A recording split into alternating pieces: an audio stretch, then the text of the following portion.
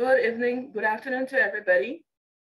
I hope you guys are very eager to listen to what we have planned for you today. As you see on your screen here, we have a wide range of topics. We have businesses coming to talk about their products, their services. We have also some persons coming to speak about what they've learned from businesses thus far. So I would like to officially welcome you to the session today.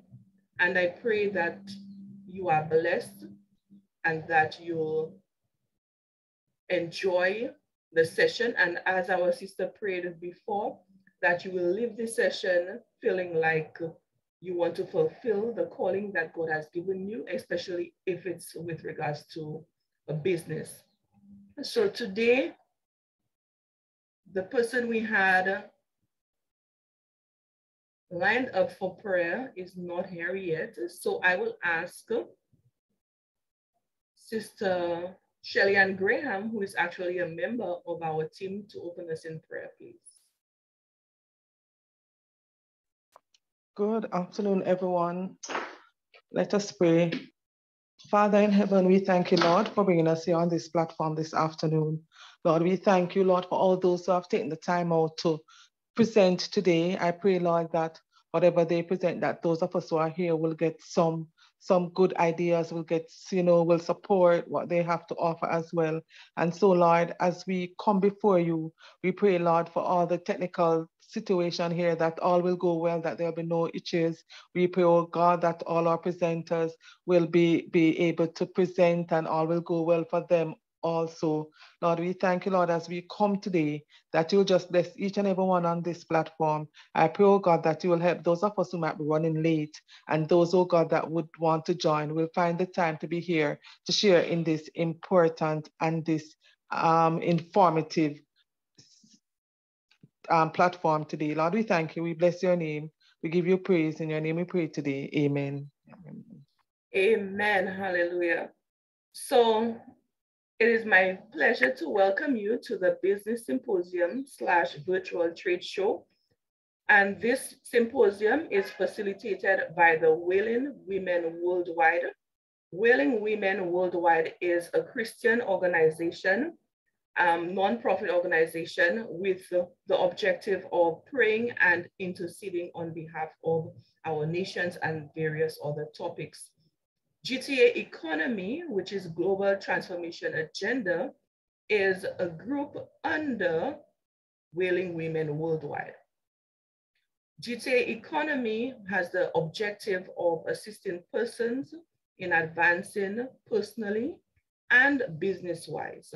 It's a non-profit group, and we undertake various activities, including training sessions. Some of you may have been part of our previous training sessions. We undertook training in Excel, in accounting, and we also had two wonderful persons come to present on how to save, debt management, how to invest. So feel free. This session is a very interactive session. Feel free to stop at any time if you have a question. We also have a special question and answer session lined up, and I will inform you. But if you have a burning question, a burning desire to say something, please do not wait. Feel free to indicate. So the first part of our program here today is a business on health supplements. So let me just take a look to see if our presenter on health supplements is here.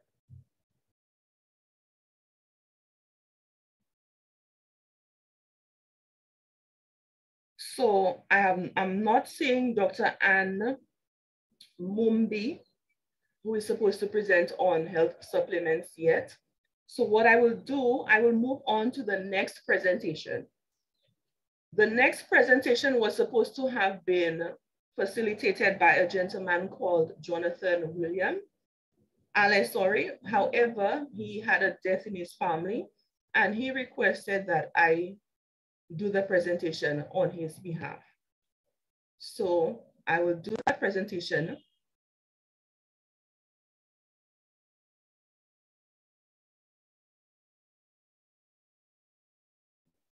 on his behalf.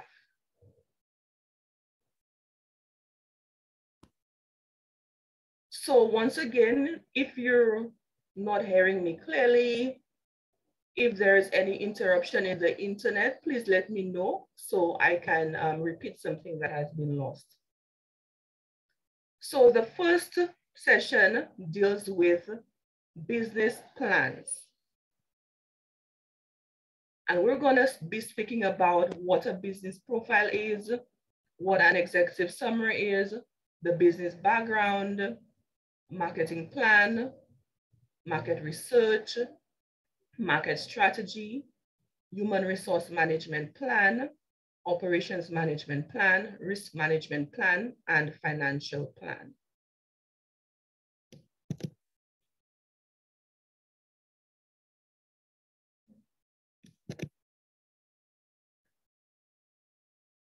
You're probably wondering, why should I do a business plan? The word business plan signifies information that you would present to someone, usually a financial institution, that would assist them in finding out key information about your business. The business plan would include information that would help an institution such as a bank determine whether or not to give you a loan, whether or not your business idea is viable. In order to undertake a business plan and to have an appropriate business plan, here's on your screen, you're seeing what a snapshot of a business is. Name of the business, the type of business, the target market. The target market would be the persons that you want to sell your product or your service to. The address, email, the loan required, if you do require a loan, employment created, what is the potential of the business to create employment, your expected annual profit, and you also give a description of your product or your service, the structure of your business. You give information such as your telephone number, how much is it that you want, if it's a financial institution you want to lend from, the geographic area where your business is going to be located. Are you going to be online? Are you going to offer services only in your country? Are you only going to offer services in the region, or is it going to be international? Where are you going to get your source of materials from, and your projected annual sales? So an executive summary is usually done for a business plan. What usually happens is that for the executive summary, you prepare the rest of the document first. This is what I would advise you to do. Prepare the rest of the document first. And then after you have all your information in there, you go back and you summarize, you extract information from the information that you have to prepare your summary. Your summary must indicate what your product or service would be. For example, if I am going to be selling computers, my executive summary is supposed to say, let's say my business's name is Global Supplies. Global Supplies offers services of computer laptops, the provision of computer laptops, of telephone, cellular telephones, etc.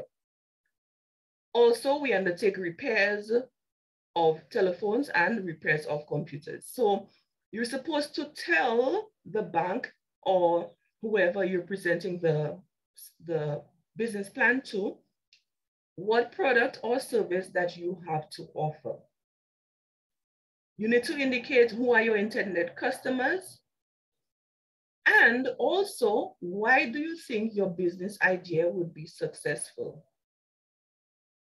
Many of us have business ideas. However, the business is not successful because it's not a viable business idea. Why is it not a viable business idea? It's because it's a product or service that perhaps not many persons want to purchase, or it's a product or service that is too costly, or there are a lot of competitors out there offering the same service you're offering at a cheaper price and a better quality.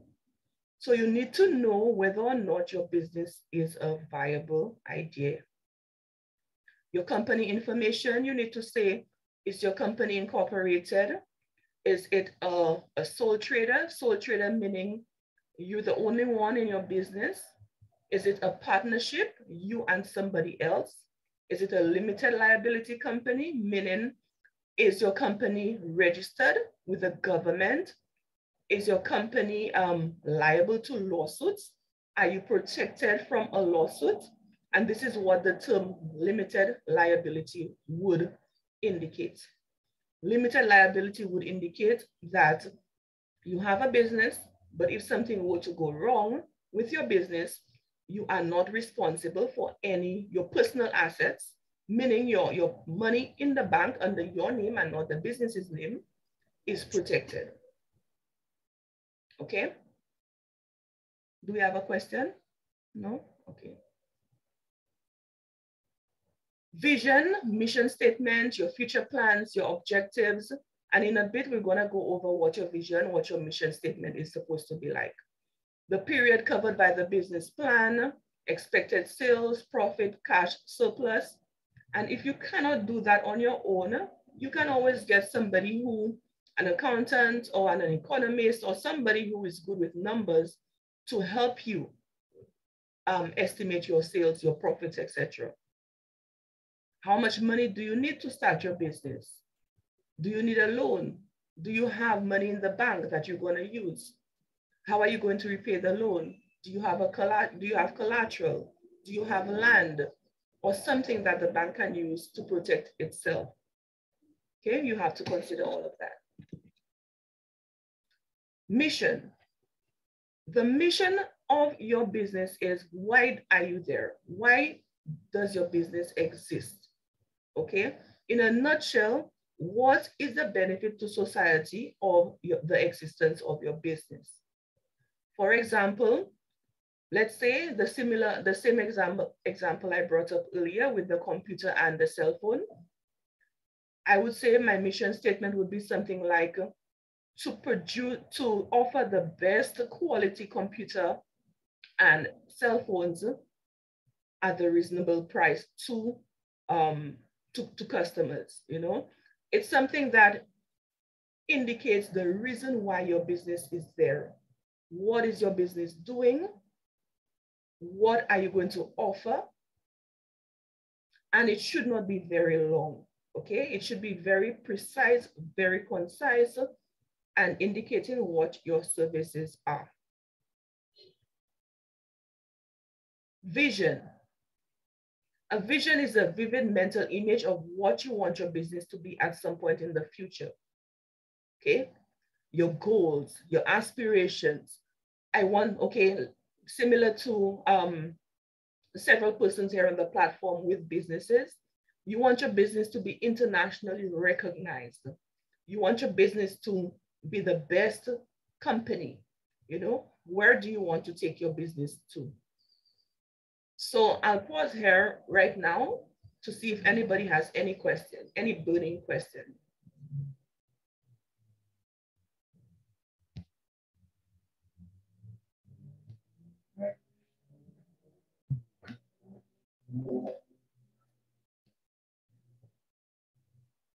Okay, great. Moving on.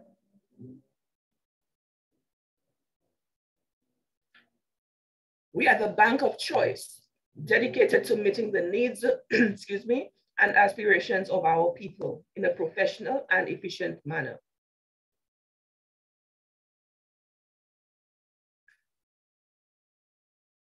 This is the sample mission statement.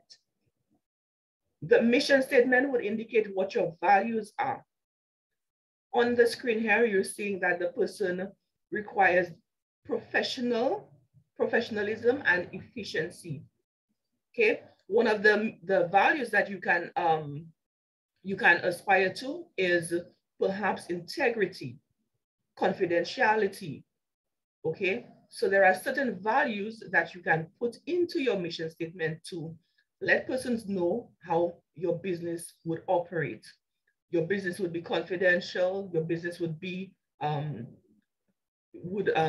customer oriented, etc. A sample of a vision statement: to be the most successful supermarket chain in the Caribbean region. Okay. What are your objectives? Your objectives is basically to give an indication of what your business is heading to and what you want to achieve. Your objectives should be SMART, and SMART is an acronym that represents specific, measurable, attainable, realistic, and time-bound. What does it mean to be specific? You cannot say to provide goods. You need to say to provide cellular phones and computers. What is it to be measurable? You need to be able to quantify. Okay, if you have an objective of selling, let's say $30,000 worth of cellulars and cell phones and computers by 2023, you need to indicate some sort of number that can be used to measure your progress. Attainable, meaning that it should be attainable in the sense that it cannot be something that is too high or too, it cannot be something that is ridiculous that you cannot achieve, okay? Realistic means basically almost in the same sense. It has to be something that is achievable. Time-bound, meaning, as I spoke to you before, by 2023 or by May or by June, you indicate by when.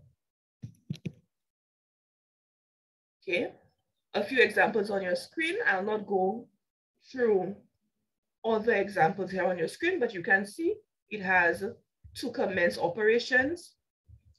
And you can be, I would advise you to be a little more detailed, to commence operations where, let's say in St. Lucia, in Guyana, by March 1st, 2015.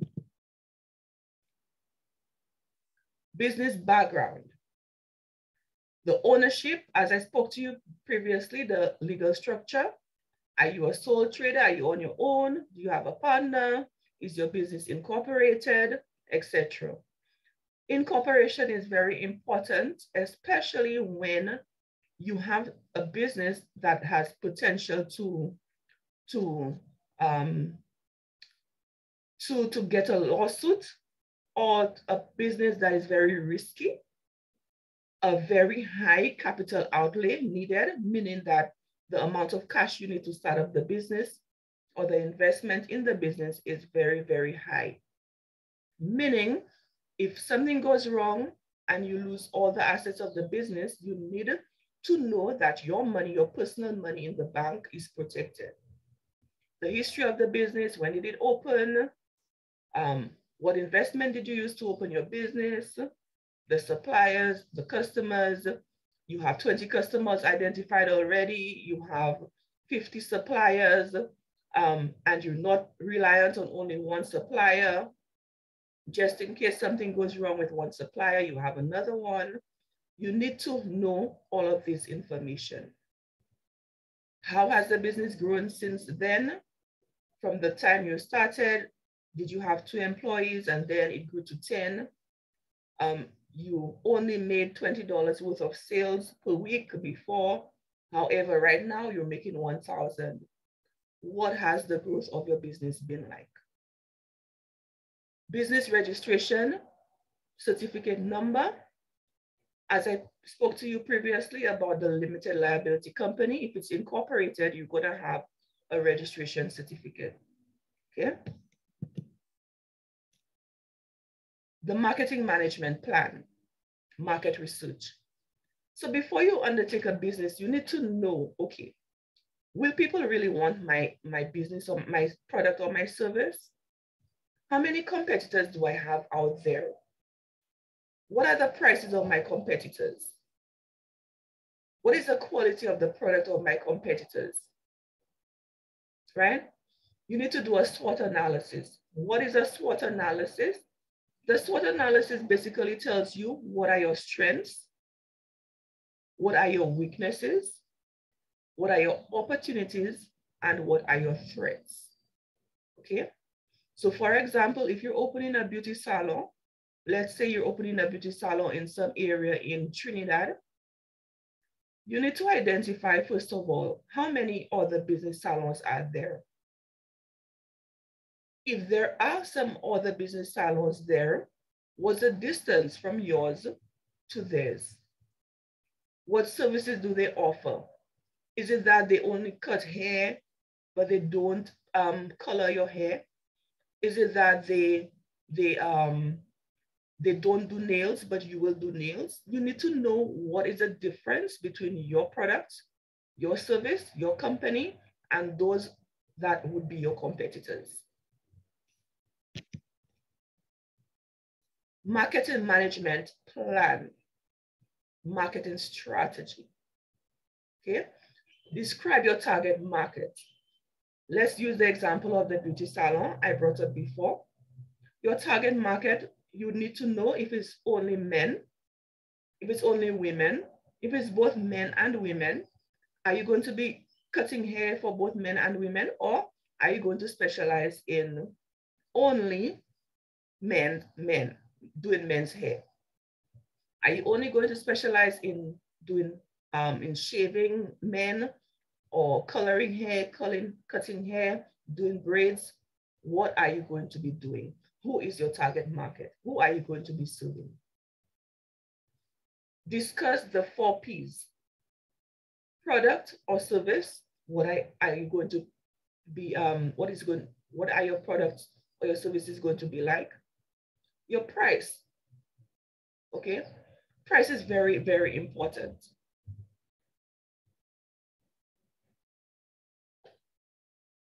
Price is very, very important, right?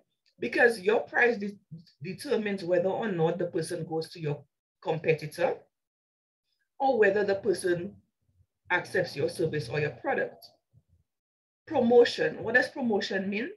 Promotion means, okay, you put your service out there on social media, in the newspaper, you put your ads on television, on the radio. How are you going to let persons know about your product? Are you going to do a flyer? Are you going to do some sort of announcement via WhatsApp? What are you going to do to promote your business? Place or distribution. Where are you going to be located? Are you going to be distributing your product all around the island or the country? Are you going to be only providing your product or your service to persons in one district? You need to know. Present a promotion budget and activity schedule. You need to know how much it is going to cost, make some telephone calls, and find out how much is it going to be to put an ad on the newspaper. If it's going to be $680, you need to know, do I have that $680? If I can't afford $680, then my next best option would be to use social media, to go to Facebook. I could get assistance from my friend to do a flyer and place a flyer on Facebook. That wouldn't cost me anything because my friend wouldn't charge me. You need to know all of that information. Okay, I know it may be a lot right now, but feel free to stop me if you have any questions. I know it may be a lot of information to grasp right now. So just breaking down your target market a little more for you. What would the age be? Perhaps, okay, you only cater to the older generation or to younger generation. or you do not have an age limit. You cater to children, adults, anyone. Are you catering, as I mentioned before, only to females or males? Where is your business going to be located? What is your income going to be like? Your social class, occupation of your target audience, sorry, and education level. Give a description of what products or services you're going to be offering. What are the most important features that would distinguish your product from somebody else's? For example, if you're going to be selling earrings, one of the distinguishing features would be that your earrings are from only natural material. Your earrings are from coconut shells.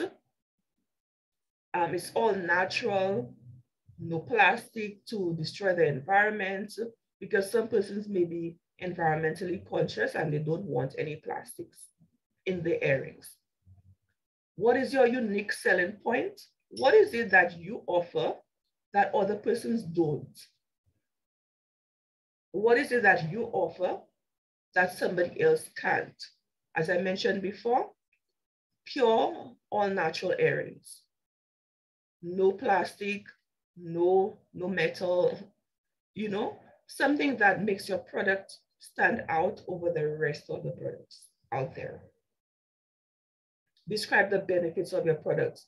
For example, if you have let's say a health supplement, let's say there's something called moringa. I don't know if in your country you use moringa, but moringa is very good. It has so many vitamins, so many minerals, and there is a gentleman here in St. Lucia selling moringa powder, okay, moringa tablets as well. So on his label, he's going to put helps reduce inflammation, helps balance your vitamin C, your vitamin A, etc. So you need to know what would your product benefit your customer. Okay, and what differentiates your product, as I mentioned before. Your price. Price, as I mentioned, is very, very good. How do you determine what your price should be? What I would advise you to do is, first of all, find out what would be the cost to produce your product. Okay, let's say you produce eggs. How much would it cost you to produce 1 dozen eggs, right? As I mentioned to you before, you can always go to an accountant, somebody who is good with numbers, an economist, to ask the person to help you calculate your cost if you cannot do it on your own. Okay, GTA Economy, we can also assist you if you, we're a very small group, we cannot do many persons at one time, but we can also assist you if you like. Okay. Compare your prices with other persons, right? I would advise you to find out what the prices of your competitors are. If you are going to go sell earrings, coconut made from coconut shells, and there is somebody selling coconut earrings from coconut shells out there, and your earring is $20, but theirs is $5, and there's not much of a difference, take a wild guess as to who they're going to buy the earring from. Okay? Do your customers make purchases only on price, their decision only on price? Or do they have loyalty to you? Are they loyal to you? Are they loyal to your cause? Because sometimes you may have a cause. It may be that you're a nonprofit organization and you want to make money to help some vulnerable group. So you need to know, are persons loyal to you, or are they easily swayed by the price? In economics, we have something called the price elasticity, meaning that the impact on your demand by changes from the changes in a price of a product. Meaning, if you were to increase your price by $1, how many customers would you lose? If you were to increase your price by 50 cents, are you going to lose anybody? Or are you going to maintain your customer base? Promotion, social media, word of mouth, radio, advertising. You choose how you want your product to go out there, and you need to choose the most effective way based on your budget. This is just a simple example of a budget. 100 flyers would be 95 cents per flyer, and it would cost $100. Facebook, monthly, perhaps you have to pay for an ad on Facebook, as opposed to just putting the flyer on your page. $5 US dollars from January to December for 1 year, and you pay $60. So you need to do some research. Place location, I will not go into detail with this one again because I've discussed it before. Human resource management plan. How many persons are you going to hire? Are you going to hire 1 secretary or 2? If you're just starting out, do you really need a secretary for now? Can you answer your own calls? Can you ask your wife or your husband or your sister or your brother to assist you? You need to know, because usually when starting off a business, you need to start small. Don't go hiring 20 secretaries, 50 research managers, and you only sell 2 products per month. You need to start very small in the beginning. What would the potential salaries be? Would somebody accept $1,000 as a secretary? Would somebody accept $2,000? What would the salary of a secretary be? You need to do all of that research as well. Training plans. If you are the one who knows how to do your product, are you going to train somebody? If you are the one who knows how to do the bags for your business, are you going to train other persons to do it? You need to know. Human resource management plan. This is if you have employees, okay? If you do not have any employees, well, you do not need a human resource management plan. But you need to know what are the duties of the person. If it's an accountant or a secretary, what's the salary, etc. Operations management plan. Okay, from what time to what time are you open? Are you open on weekdays? Are you open on Saturdays? Are you open on Fridays? If you're 7-day Adventist, do you close at 2 o'clock on a Friday, but you open on a Sunday? You need to let everyone know. Describe the business process, your production. You have the equipment, or you need to purchase equipment. You have inventory. You need to purchase your inventory. How do you pay your debtors? Okay. What's your credit policy? Can somebody wait 3 months to pay you? You need to know all of that.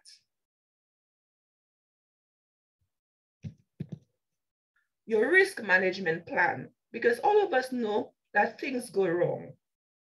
Everything will not always be perfect.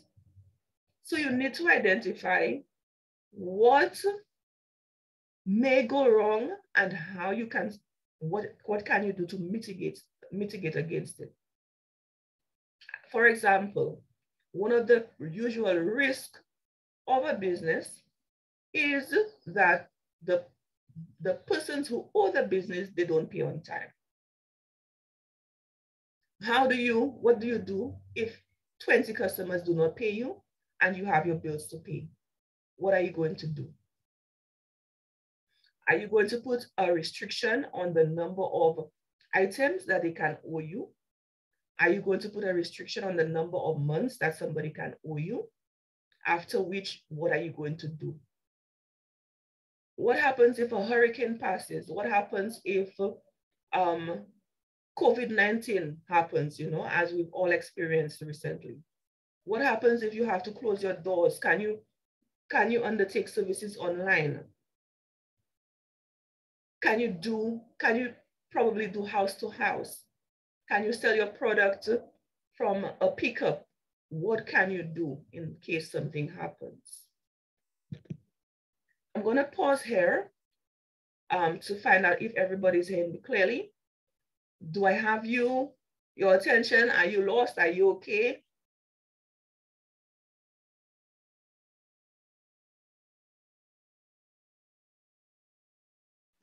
Okay.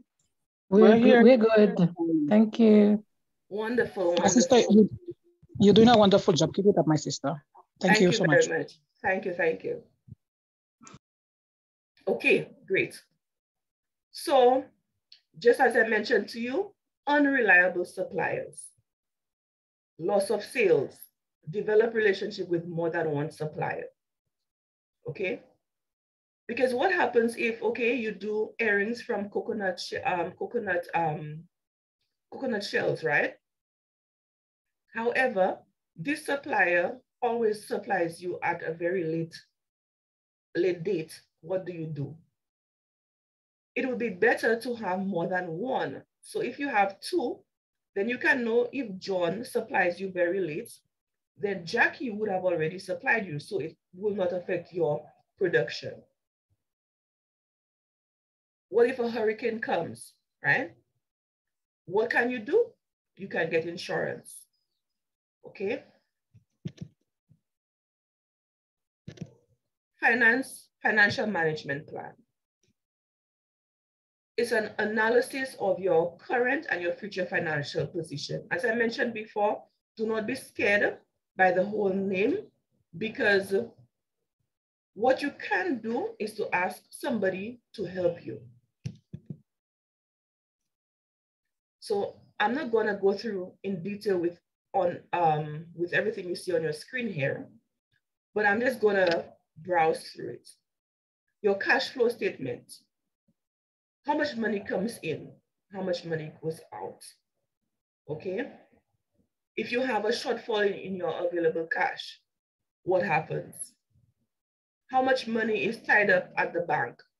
How much money do you have in your till, in your business? How much money do you leave at one time in your business? How much money goes in? How much money goes out? Your profit and your loss statement. Okay. What is your profit like? When you subtract your costs from your revenue, what do you get?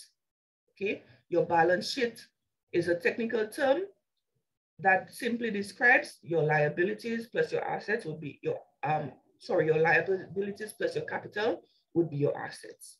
What are your assets? Things you own. What are the liabilities? Things you owe, okay?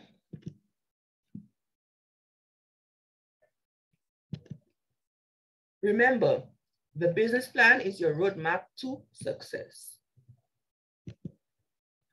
This was supposed to have been done by Jonathan Allen. However, as I mentioned to you before, he has had a death in his family, so he asked me to present on his behalf.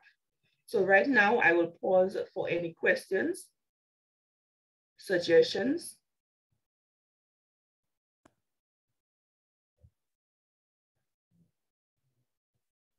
If we do not have any questions or suggestions, we'll move on to the next agenda on the item. And let me see if Dr. Ann Mumbai is there now. Dr. Ann, are you there? Yes, okay. I'm here. Thank you. Wonderful.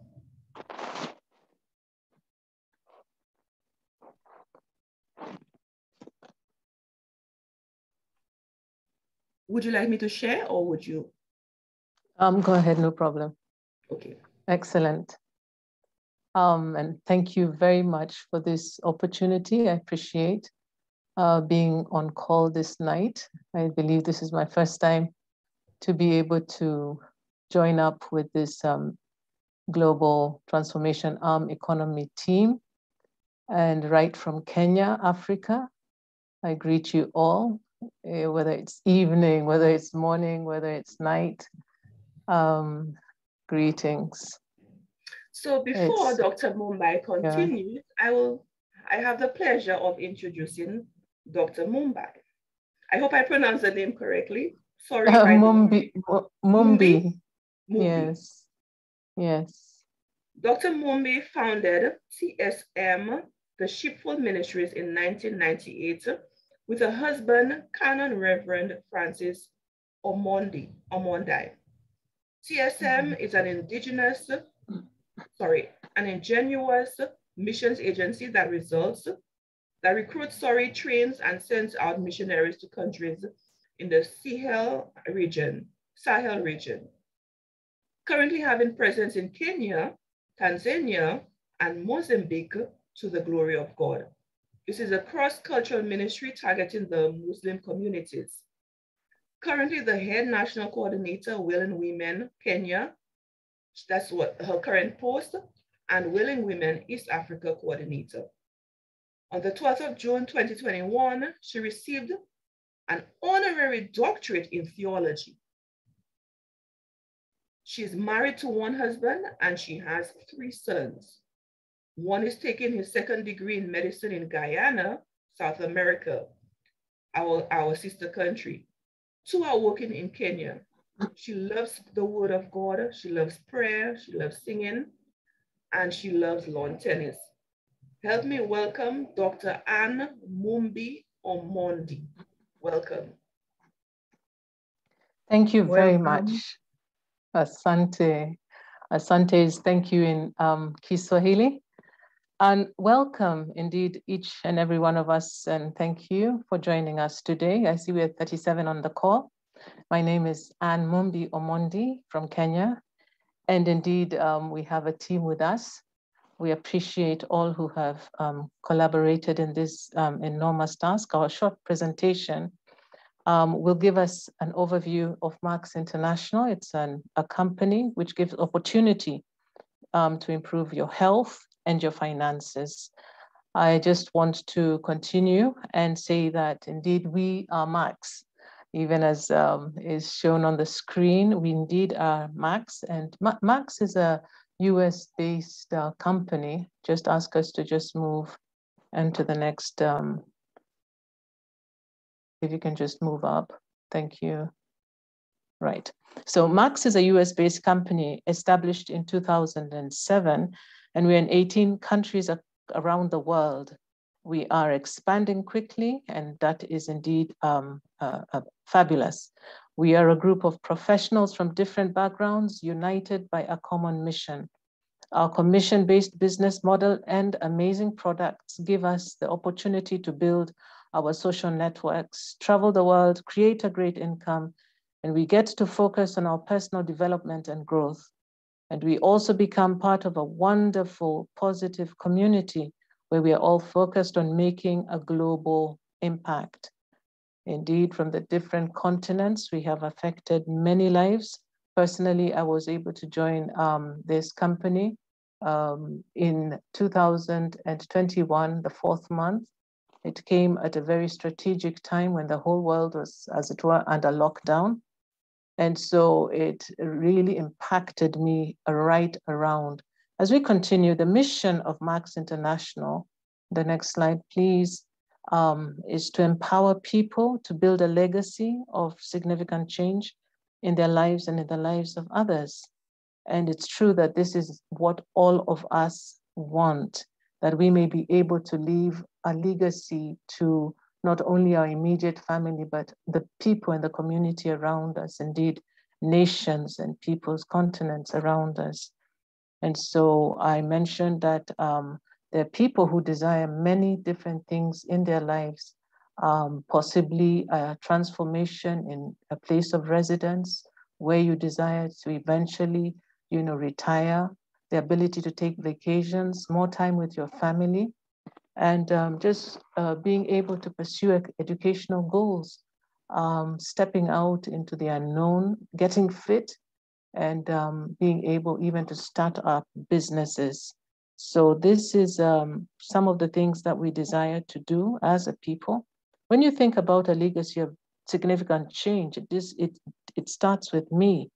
And what changes would I want to see in my own life? And this is a question that we can ask ourselves. And we continue and we realize that actually this place of health is so critical to each and every one of us. 2020, 2021 was literally go slow for the entire nations.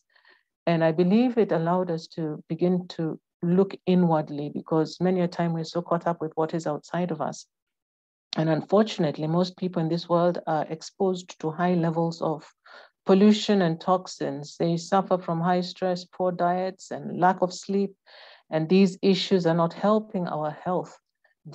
Our health deaths from non-infectious diseases continue to rise.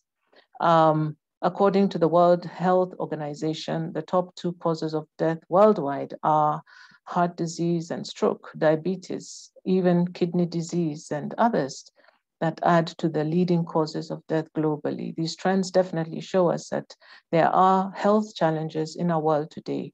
So taking care of our health is critical.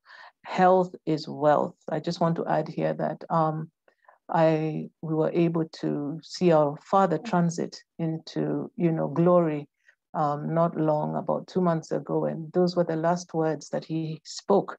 He said, health is wealth. And we have all heard this saying. So taking good care of our bodies is a basic foundation for creating significant change in our lives. And so our overall health depends on the overall health of each individual cell. And you cannot overstate that.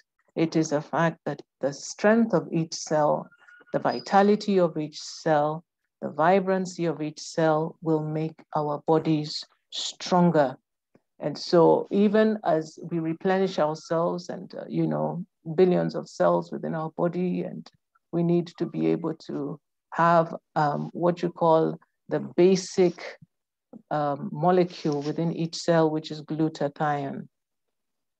Glutathione is the molecule that does make a difference. If you can move on to the next slide, thank you. And so glutathione is the winning molecule that is, as it were, lacking within each individual. I just want to mention here that it is at 100% as we are born, and by 20 years of age, you have 20% less glutathione in your body. By 40 years of age, you have 40% less glutathione, and you go on because it depletes by 1% each year. So by 50 years, 60 years, then there is a depletion of the critical molecule within each cell, which is glutathione. And we all know that we need glutathione to survive. I just want you to just type in the chat box glutathione. I'm not sure you got the spelling, but it's G-L-U. If you can go to the next slide, then they'll be able to see the spelling. Thank you. Glutathione, exactly, that's right. This is the most vital molecule in each cell. The question then we ask ourselves, what is glutathione? And as we move on, even to the next slide, we'll be able to see that it is our body's natural defense against toxins, against pollution, and more. You realize that indeed, we produce it naturally in every cell in our bodies. It is our body's natural defense against all the pollution that is around us, all the toxins that are around us, And so every day there are thousands of attacks on our cells. And it is glutathione, I emphasize on this, it is glutathione that protects us against these attacks. And without optimal glutathione levels, our cells cannot stay healthy. And we know that our cells, if our cells are not healthy, then our bodies cannot be healthy. We ask ourselves, what are the benefits of glutathione? And as we move on to the next slide, we see that it does strengthen immunity. It reduces inflammation, slows down aging, promotes energy, enhances sleep, improves mental function, improves performance. I bear witness to this. I've been able also to share this product with especially the flagship product, Celgivity, with many who have also found total transformation even within their health and their ability to function in different areas. And so we move on and we say that, as I mentioned, there is what you call the good news of glutathione, but there's also what is not good news. Because at 20 years of age, the levels, like I mentioned, start going down. And so by the time you hit the 50, the 60 range, then you lose, up to 50, 60% of your glutathione levels. And so it's not surprising that you start to hear about health issues, lack of energy, aches, pains, trouble sleeping, and so many other complaints as we see people getting older. And so causes of low glutathione, you will find, are poor diet, like we see in our next slide, alcohol intake, pollution, stress, drugs, and other issues that cause our glutathione to go down even faster. Remember what we said, if we have optimal levels of glutathione, our cells are healthy. If we don't have enough glutathione, our cells are not healthy. And if our cells are not healthy, our bodies cannot be healthy. So this is a really big concern and ought to be emphasized in terms of information and being able to digest. We take note that over 74 medical conditions are linked with glutathione deficiency. Indeed, there are over 74 diseases and health challenges associated with what we have just mentioned, including diabetes, hypertension, stroke, arthritis, kidney disease, and so many more. And just a few of the health challenges associated. These are just a few of the health challenges associated with glutathione. You realize that even when you talk about the compromised cell levels within each one who suffers deficiency of cellular health at one point or the other, is able even to acquire or get cancer and some of these other long-term diseases. So challenges with raising glutathione levels is our next area of us to be able to look at. You see, because when you seek to absorb glutathione orally, it has poor absorption, and it's not able to enter into the cell, as it were, because there are counter, molecules that act against it. And glutathione is not able to be, ingested via IV. In any case, it's very expensive. There are those who actually have beauticians who, inject them directly, but how would you sustain this? Because this is very expensive. So we just run along and realize that Max International was able to then, we say that Max International has a solution, and that ribosine is a breakthrough in science that raises glutathione within the cells. And so it's not able to be digested, intravenously, neither taken orally, but there is a solution called ribosine. And ribosine, and this is patented by Max, it's an enhancing compound. It's a combination of D-ribose and L-cysteine. Ribose is a simple sugar that we use to make energy, and cysteine is an amino acid that we need as one of the key components to make glutathione. The ribose protects the cysteine, getting it into the cell intact, where the ribose will now produce energy and the cysteine is available to make glutathione.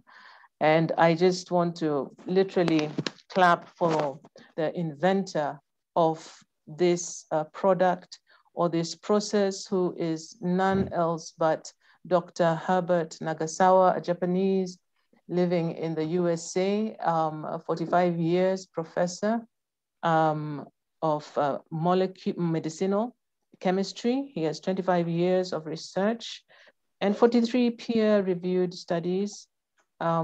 This work is patented, and most advanced glutathione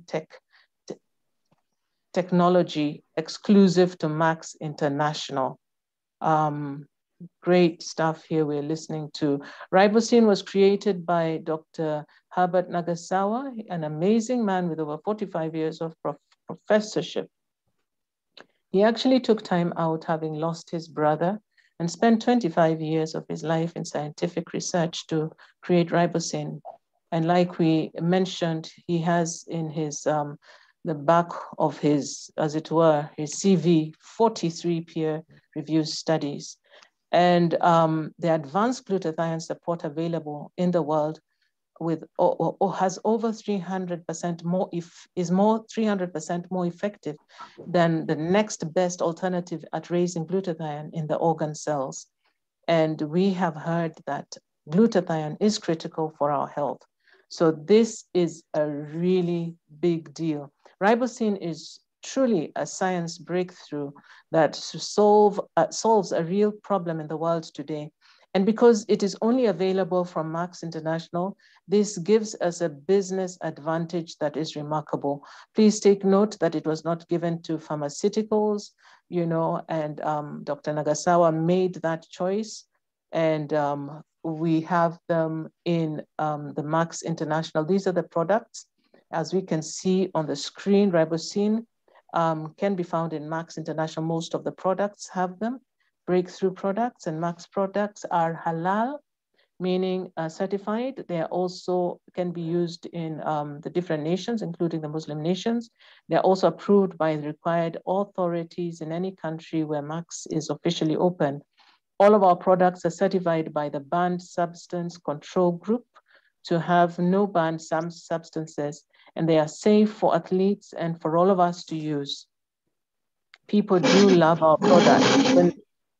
When they try them, as I did, they certainly do come back for more. And Celgivity, like I mentioned, is the flagship, most advanced formula.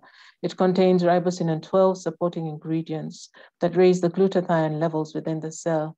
You take 2 capsules in the morning, 2 in the evening. Most healthy people will notice better energy, better mental focus, better sleep, reduced aches and pains, less inflammation. And anyone with a health challenge, sometimes the results can be life-changing.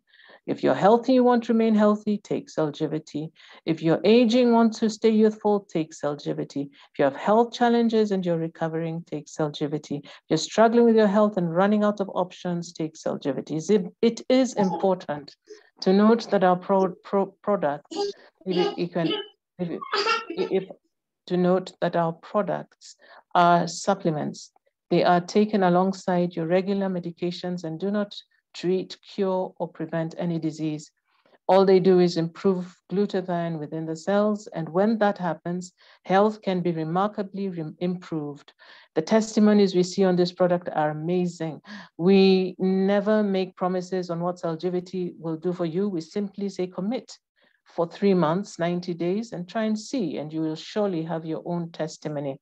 I just want to share, even as the screen goes to the next portion, Max ATP. It is a performance drink. I'll just be able to describe the different products. We call it our ribosine fuel, and you can take it anytime you need mental or physical performance. It is our fastest acting product and a great product to sample with, as most people will feel the benefits within the first 15 or 20 minutes.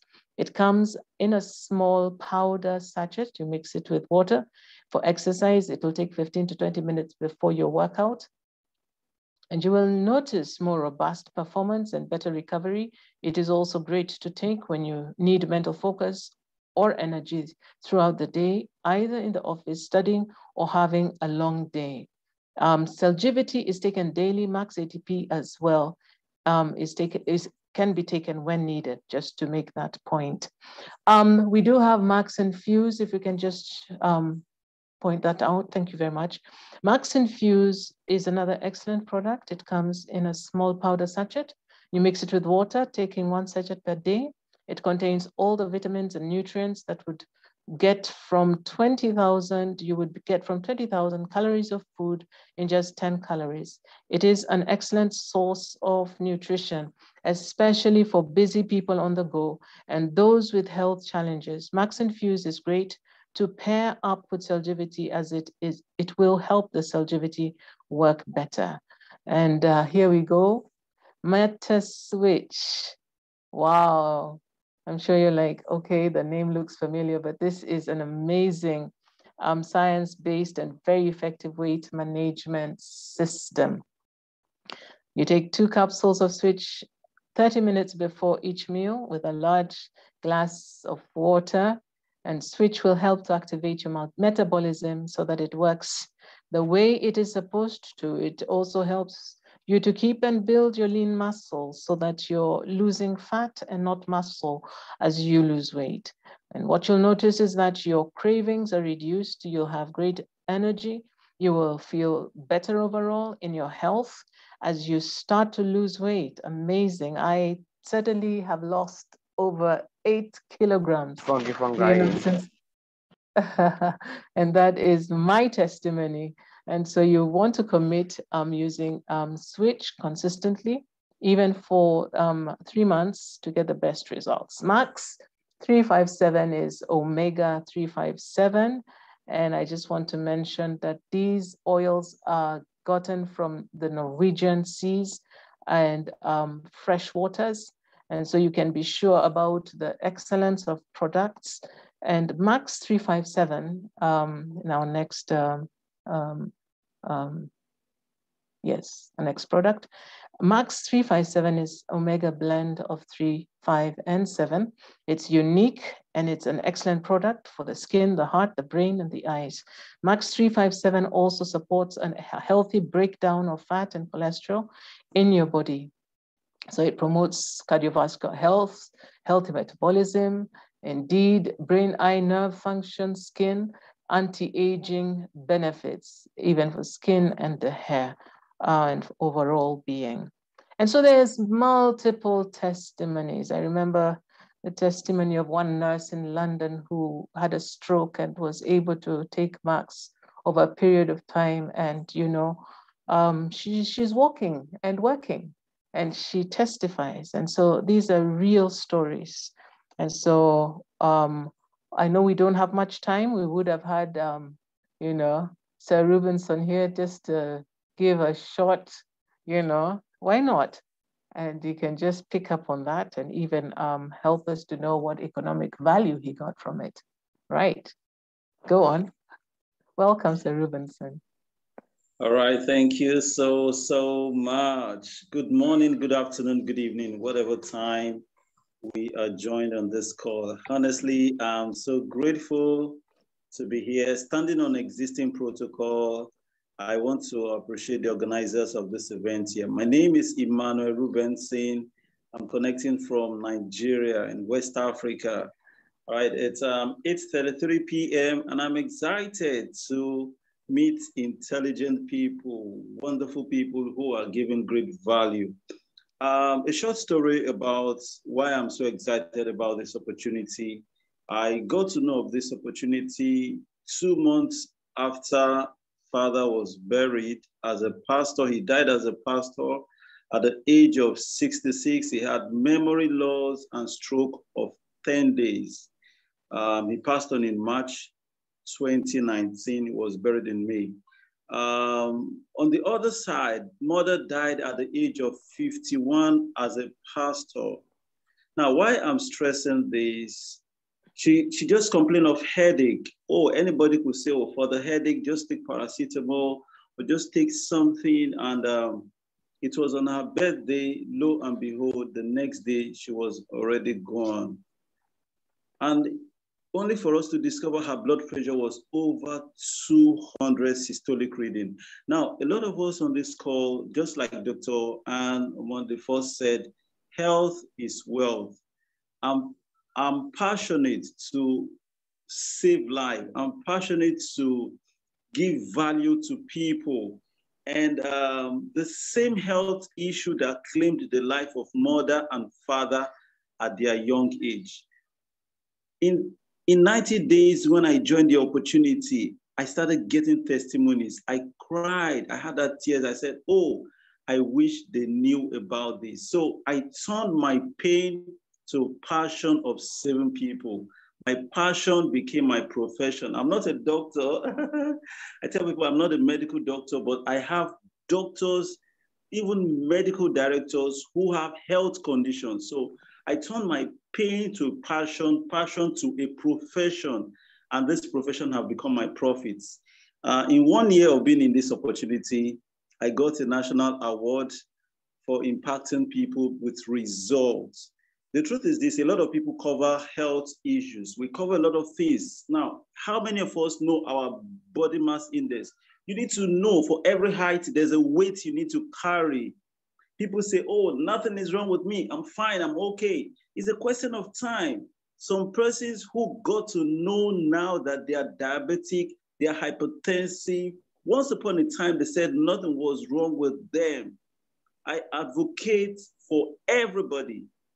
Everybody, I mean, seeing the other presenter gave intelligent presentation about business. I learned a lot, and I do not take this platform for granted. So let's go home with this.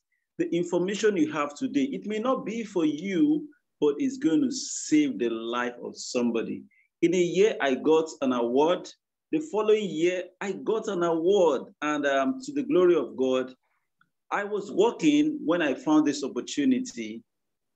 The 4th month, I resigned from the job when this opportunity paid me more than a salary job. I'm not exaggerating, paid me more. I was a marketing manager. So if I could earn more, and right now, this is what I do, take care of my wife and my children. I'm so happy, I'm so excited. I would like to leave the stage so the next speaker can come around. So if anyone, oh, okay, I think I know 1 or 2 persons that would like to key into this value, please reach out to Dr. Ann, and we look forward to working with anybody around the world. I do my business from the comfort of my home. The same data, this is a plug and play economy, the same data, Uber, Bolt, all these drive companies, they don't have a car, they don't have a physical office, but guess what? Sincerely yours, they are connecting people. Mark Zuckerberg don't write content on Facebook. He created a platform. We have a system that works. So I don't want to just take the whole stage. I'm so excited. I'm going to wait till the end of this meeting, even if it takes me till midnight. I love all what you're doing. You're all doing great, and we are going to impact the lives of people. A lot of husbands back home, they are struggling with prostate. Some don't know. A lot of younger people who are married might be having infertility issues. Now, when the cells are healthy, they form healthy tissues, healthy organs. Then the system, you have the cardiovascular system, respiratory system, digestive system. And when all the systems are healthy, we have a healthy body. So, and our products, they are not addictives, okay? And it does not contradict with anybody on a medication. A good story of a medical doctor, my first big customer, he saw my post on Facebook, made a request for the products, not knowing he had hypertension, he had prostate issue, he had lipoma. One person having multiple health conditions. How many of us can relate? I mean, one person might be having insomnia, might be having different health issues. So he tried the product. And to the glory of God, while he was on his medication, he was reducing the dose of his medication gradually. Right now, as I speak, he's looking more young, 10 years younger than his age. So this is a great deal that will help everybody. Whatever is going to take care of our body must be natural as much as possible. I would like to hand over to Dr. Ann. You are doing a great work. And my last statement is this: the best time to take care of your body is before the body is too weak. Let me repeat. The best time to take care of your body is before your cells, your organs, your tissue, before they are too weak. People pass on, die in the hands of smart, intelligent doctors. It's not that the doctors don't know. It's not that the surgeon don't know what to do, but the organs are too weak. So this is a wake-up call to everybody. We want to see you stay healthier, live longer, and impact the world. I sign out from Nigeria. Once again, my name is Emmanuel Robinson. God bless you all. Thank you so much. We appreciate Sir Robinson, and thank you so much to the team GTA. I know we have taken probably a little more time than we ought, but I just want to conclude, if you have seen enough to make a decision, even to join Max, don't hesitate. Please get back, to the contact, even through the chat, and then we'll be able to share more about this opportunity. We want to say that nowhere is too far to reach. There were products that were sent to Guyana already. And so even the Caribbeans is accessible, and Max International is willing to open offices across the world. 18 nations is very small. They're actually officially opening in Kenya. So if you're from Kenya, this is a grand opportunity. I want to say this is an opportunity because at this moment, people are seeking to build their immunity, and it is definitely not taking chances. It is being purposeful about it. So thank you so much for this invitation, and we trust that we will still be able to get more time together. We're looking forward to work with you to create a legacy of significant change in your life as an individual, as families, even as we touch the lives of others. Thank you for joining us today. We hope that you will be able to get back to us, even as you have gotten value from this presentation, and welcome you to the Max family. Asante. Shukran. Thank you very much. Thank you very much for this wonderful presentation. I see somebody on the chat asking for your contact information. Okay. Okay. Yes, somebody requested, I think, your telephone number. All right, I'll do that just now. And if you can place an email address there as well. All right.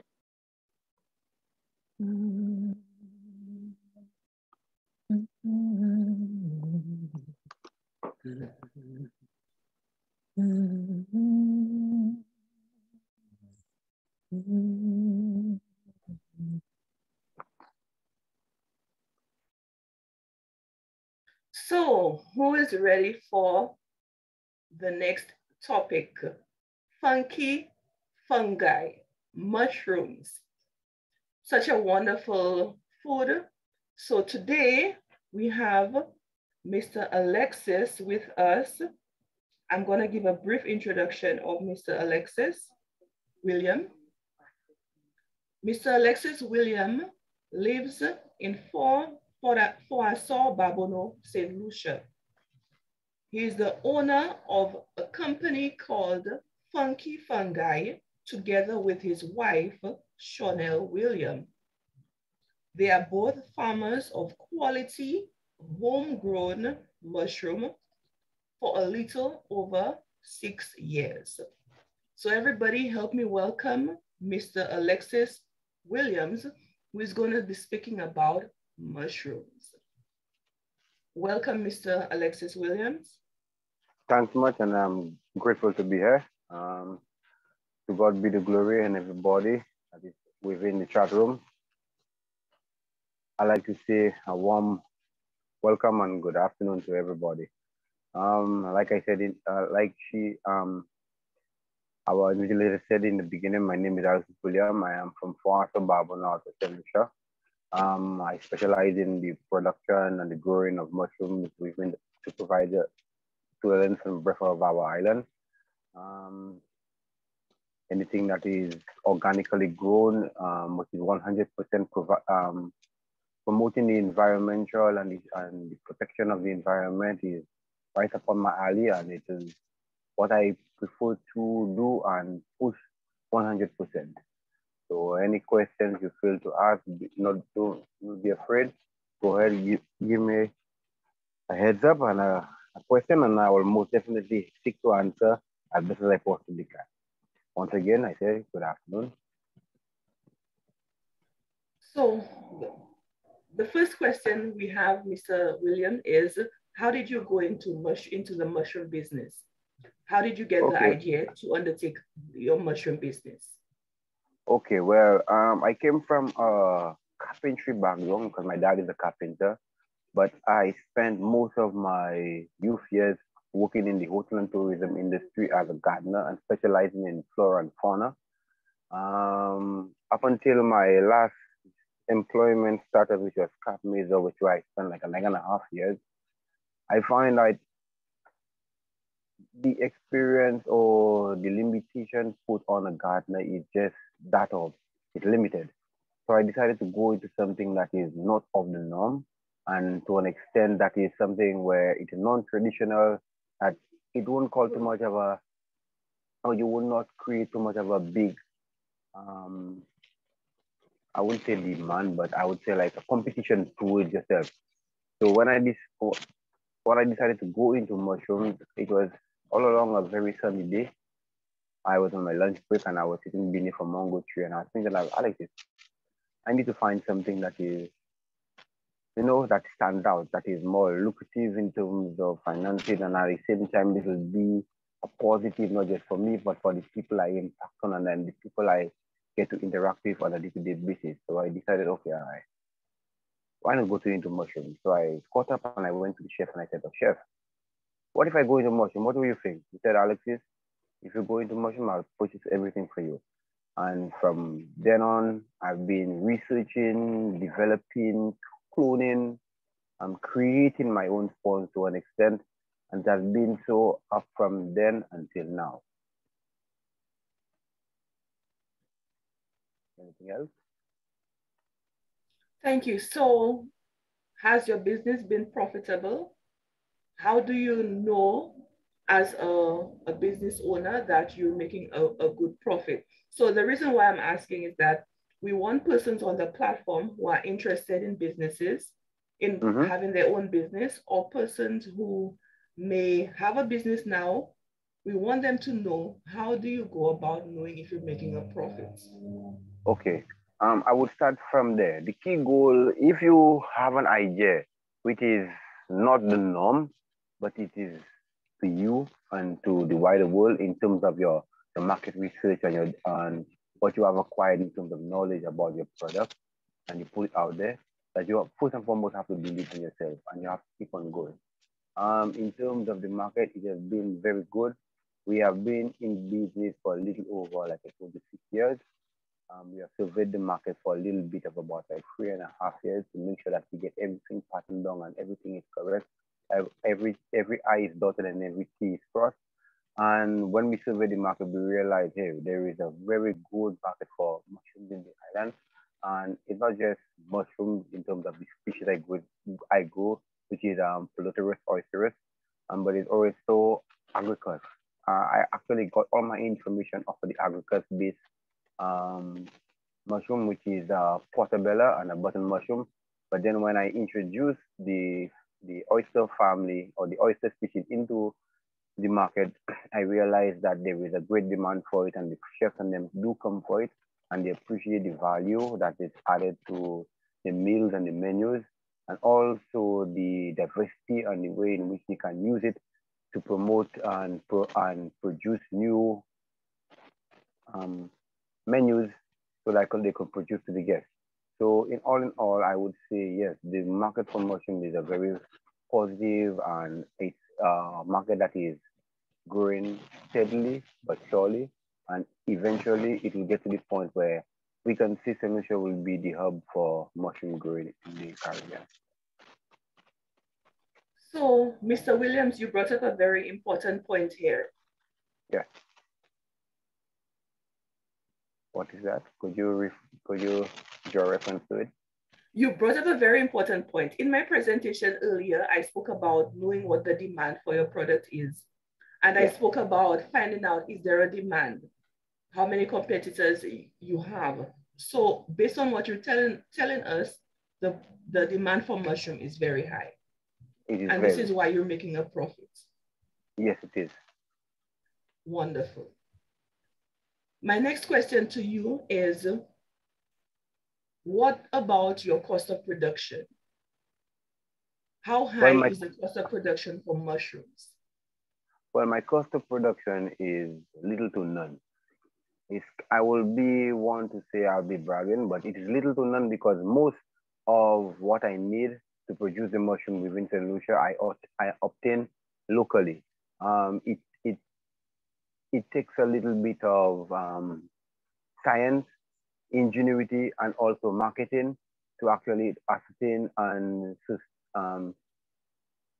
obtain certain products that you need so you can produce the mushroom. So I would say, like, for now, I know one of the biggest hiccups for me in my production cycle is obtaining dry material to actually produce the mushroom. Dry material meaning the substrate. Substrate is the basis for the growing medium for which one or a farmer grows off his mushrooms that he presents to the market and to the wider world. For now, we are dabbling in cardboard, organic waste from the hotels, like coffee waste. We dealing with also grass clippings, banana leaf, which comes from our main source of income when it comes to agriculture international, which is the bananas. I also dabble in plantain, banana, and different other substitutes. But with our demand increasing on a day-to-day basis, because like every other day or every 2 days, I would increase it for new customer or a new somebody that is interested in either growing mushroom or becoming a mushroom farmer or becoming an entrepreneur. That I tell them that they need to first identify which mushroom they want to go into. 2, identify the substrate that the mushroom grows on. 3, make sure that you have a sustainable amount of substrate, and not just that, but the spawn material, which is the seed material that you can actually plant and grow and be able to produce mushrooms. Thank you so much, Mr. William. Not a problem. So here you go. For those of you coming in late, we had a presentation so far on business management, running a business. We had a presentation on a wonderful product, healthy product that would save your life. And right now we have Mr. William. Mr. William is discussing the production of mushrooms. So would anybody have any question for Mr. Alexis? Mr. William, sorry? Feel free. Feel free. We're going from the presentation to the practicality. How practical is it to go into a business? I can also add, it is very practical. One, like I said, once you have what you intend to do or what your business plan states or what your passion is, once you go along with it full on and make sure that you do understand, let's say, the ins and outs of it, do's and don'ts, and that you just keep a step further, because one thing I've learned in the business market that it is very competitive, even if sometimes you are the sole proprietor, but sometimes it is in terms of producing your product. It's not too much, let's say, like competition based, but let's say to get the material to actually produce, it is a little bit competitive because most of the time you have to import stuff. But if you can use what you have within your island, it will be a better suit to you in terms of costing and production. Like I told you, for me to produce like about 100 pounds of mushroom, it will only cost me about like roughly $25, basically. So the practicality of it is very good. And anybody that coming in, like I said, is not just in the mushroom, probably you could do a composting or something else. You need to study the market first and foremost, and also know your competition and your market in terms of pricing and where you can stand when you do actually develop your product and you have it out there so that you can present to people or present to the customer. Thank you so much, Mr. William. Any questions? Okay. Yeah, I don't have a question, but I have, I must say I'm proud of Mr. William because I have used your mushroom and I love it very much. And the only problem I have, I don't get enough. When I go to the market, I don't get my mushroom. I know it's a very quick seller. I have heard that from many customers, and normally what is the trend now that they don't go directly to the supermarket. They will actually contact me via my my company's number, and then they will place an order. We do have a large order board that we have on the farm, and we place according to who comes first, who comes second, and so forth and so forth and so forth, until we can get to say, okay, all right, Miss John, here is your mushroom, your order is ready, you can come and pick up. Or we can deliver every Tuesdays and every Fridays. But I know it's in a high demand, and I know it's because we've been through the length from Breath of St. Lucia, from Marcy, Soufriere right up to Rodney Bay, and trust me, it's a demanding market. We have increased productions about like 3 times over in terms of producing mushroom, because solutions on the whole are starting to realize the health benefits of mushroom, and everybody's tend to gravitate towards the alkaline foods. And so now we have an influx in terms of our local consumers also on the market. And since COVID came into play and then kind of threw everything out of whack, so right now we actually getting back into the groove to supply the hotels and restaurants. But it's on the shelf, and you can contact us personally and we can deliver once we within our means. Okay, can you place your number in the chat, please, Mr. William? Not and we have when you're done, and we have a question from Leslie Murray. Yeah, that's me. Hi, Mr. Williams. I wanted to ask if you could use coconut husk as a substrate for the mushrooms. You can't use coconut husk for substrate, but the supplementation in terms of adding nitrogen factor to your coconut husk will have to be significantly greater than your coconut husk input. So let's say you put about 100%, 100 pounds of coconut husk into your substrate, you might have to add 150% of supplement, which it will help if it gives you a good fun run, but it will also attract a lot of contamination. So I do recommend for new growers or people that are interested in going into mushrooms that they use coconut husk. Unless if you go into, let's say, agricut, that means the portobello or the button mushroom, where you can use the coconut husk as a casting layer for you to inhibit and promote the growth of the mushroom. Yes. Okay. Also, I wanted to ask which kind of mushroom you think is most easy to grow here? You know, it's the easiest. Well, our Caribbean, our tropical area. Well, yeah. Of late, I am a specialist in the Peloteris oysteris, the oyster family. So I have a pink oyster, Phoenix oyster, gray oyster. I have a king oyster, I have a Florida gray, and I have a chicken of the wood. But we can also grow shiitake lion's mane, because right now, sitting in my lab, I have at least 20 vials of different kind of mushroom strains that are suitable for our environment, which is subtropical and tropical within the Caribbean, and we will be able to produce it because I have already identified a lot of wood-based substrates in terms of mongo, the fire canoe, the blue marrow, and different other hardwoods we have in the island. We can actually use to grow things like dishes like shiitake, lion's mane, chicken of the wood, enoki, and a whole lot of edible strains and also medical strains.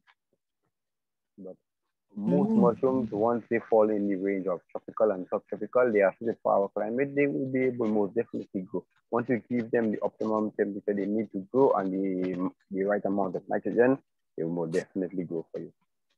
Okay, thank you so much. Most welcome. Thank you very much. Any more questions? Good afternoon. Was the market late for export there from St. Lucia?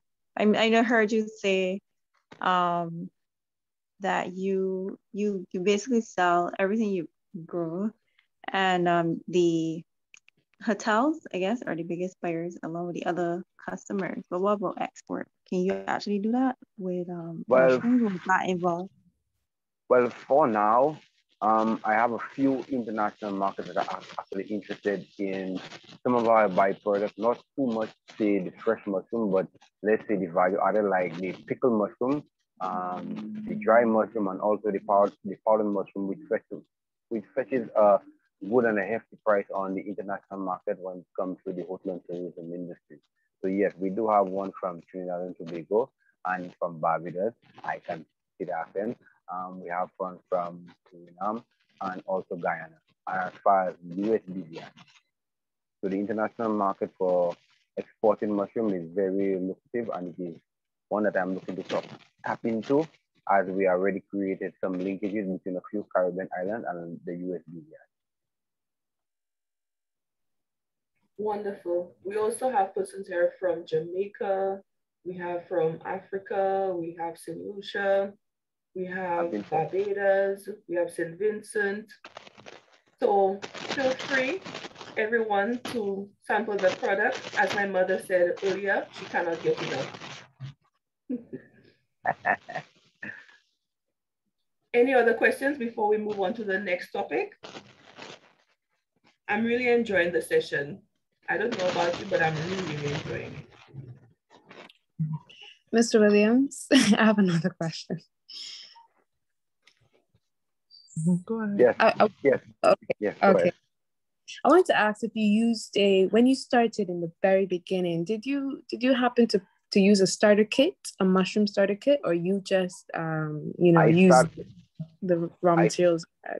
I started straight from raw materials. Everything I acquire and the knowledge I know right now up until this day is being self-taught. Everything is being trial and error, to the point where I actually have a good functional lab that can produce anywhere between 3,000 to 12,000 5-pound bags of protein material that can actually produce mushrooms off. But it is, I won't advise it unless if you tend to dibble and dabble into, let's say, culturing. The starter kit is a good choice for the people that just want to see how the whole mushroom grows. But if you actually want to go into mushroom production, I would advise that you start from scratch. Don't start to grow the mushroom before you can understand the morphology and the whole aspect of it. So I would say starter kit, no.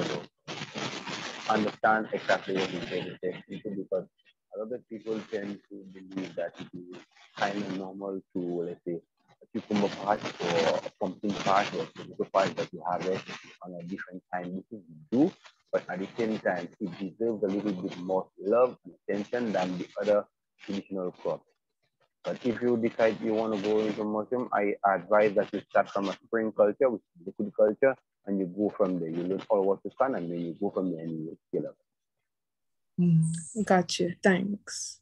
No problem. So we have a question. Can I plant mushroom at the back of my house for family consumption? Yes, you can. It depends on whether you want to go through the whole process, or if you want to put in some packs like the previous what you said, that if you want to go into, you can just go into a kit, and then you can, let's say, probably invest in like some 5 kit and grow mushroom for your own consumption. Yes. Thank you very much. We have another question. Somebody wanted to know the name of your product. So tell us the name again. Okay, I am from Funky Fungi, mushroom farm out of Funky Fungi. Funky, Funky. See, you have another customer already, Mr. William. Somebody also wants to know, do you have a link for anyone who wants to start? I know you do your training sessions, right? So can you train somebody in Ghana or in Africa, for example? Yes, we can. All we have to do is push through the ICA board. I have a few consultants there in terms of brand. We can also organize and be able to give you all the ins and outs into how we can set up, and then we'll take it from there. Okay, so somebody wants to know what are the local products they can use, and the person is from Accra, Ghana. So what are the local products they can use to grow mushrooms? Okay, from what I have seen, I'm in quite a few groups, especially, and I noticed there is quite a few growers out of Africa. They use a lot of straw and banana leaves. Banana leaves with coffee grounds, the coffee, the byproduct from the coffee leaf after you do your coffee. You can use it as a natural booster within the banana leaf, and any other hardwood, curl straw, banana leaf, or grass that you can find. You can mix it at a percentage, and then you'll be able to produce the mushroom. The oysters are not selective unless you get into the more technical oysters like the spring oyster, the cool weather pearl. But other than that, all the other oysters are very adaptable. They are naturally decomposing, which means that they they grow directly off of the substrate. The substrate do not need to go through a composing process for it to produce. That's why it's called natural decomposer. So the mushrooms can be adapted to all of them. Like I tell you in the beginning, I have a full oyster. It's a nice bone white oyster, but it's not too compatible to the banana leaf and the hardwood, but it loves cardboard. It will go wonderful of cardboard supplemented with coffee, cornmeal, or even corn. Thank you very much. So before we move on to the next presenter, any more questions?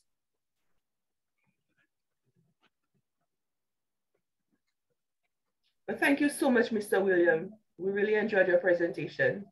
Thanks, and also place your email address. I will. Thank you very much. So next we have Sister Shirlene Mitchell Beaumont. Are you there? Are you on the call? Shirlene Mitchell Beaumont? I'm here. Good afternoon. Are you hearing me? Okay, wonderful.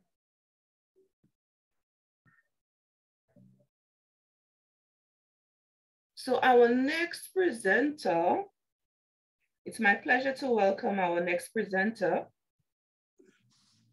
Shirlene Mitchell Beaumont is the CEO of Christ Executive Officer, executor to Kingdom Business of an individual business called Just Towels International since 2006. She is the president of a nonprofit organization called Tamar International since 2009. She is married, a mother, and a grandmother. Mrs. Beaumont is very humbled to have both these businesses, and her heart's desire is to hear, "Well done, thou good and faithful servant," a verse that is very dear to her, Proverbs 19:21. There are many devices in a man's heart, but only the counsel of the Lord will stand. Welcome, Shirlene Mitchell Beaumont. Welcome. Thank you so much. To go ahead. So I'm glad to be here just to share the testimony of Just Towels and its birthing of all the others children that has come forth. So you can go ahead.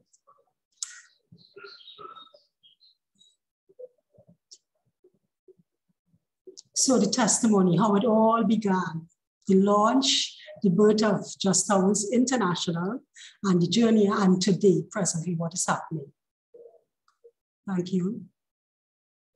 So a candlelight, it all began with a candlelight. And though back in 1998, I had the idea, and I shared this idea with my mom, all about towels. I can't say where it came from, but just the towels was in my mind. And I shared it with my mom. And 7 years later, that was in 2005, I did the business plan, the simple business plan under candlelight.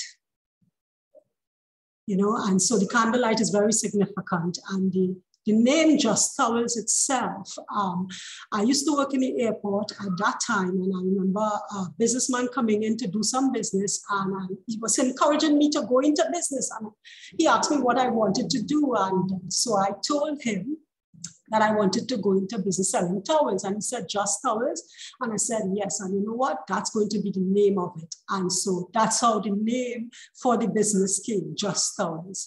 And the colors of Just Towels are green, blue, and lilac. And that's the colors. And then for the nonprofit organization, Tamar International, is red, white, and black, which is the colors of our national colors of Trinidad and Tobago.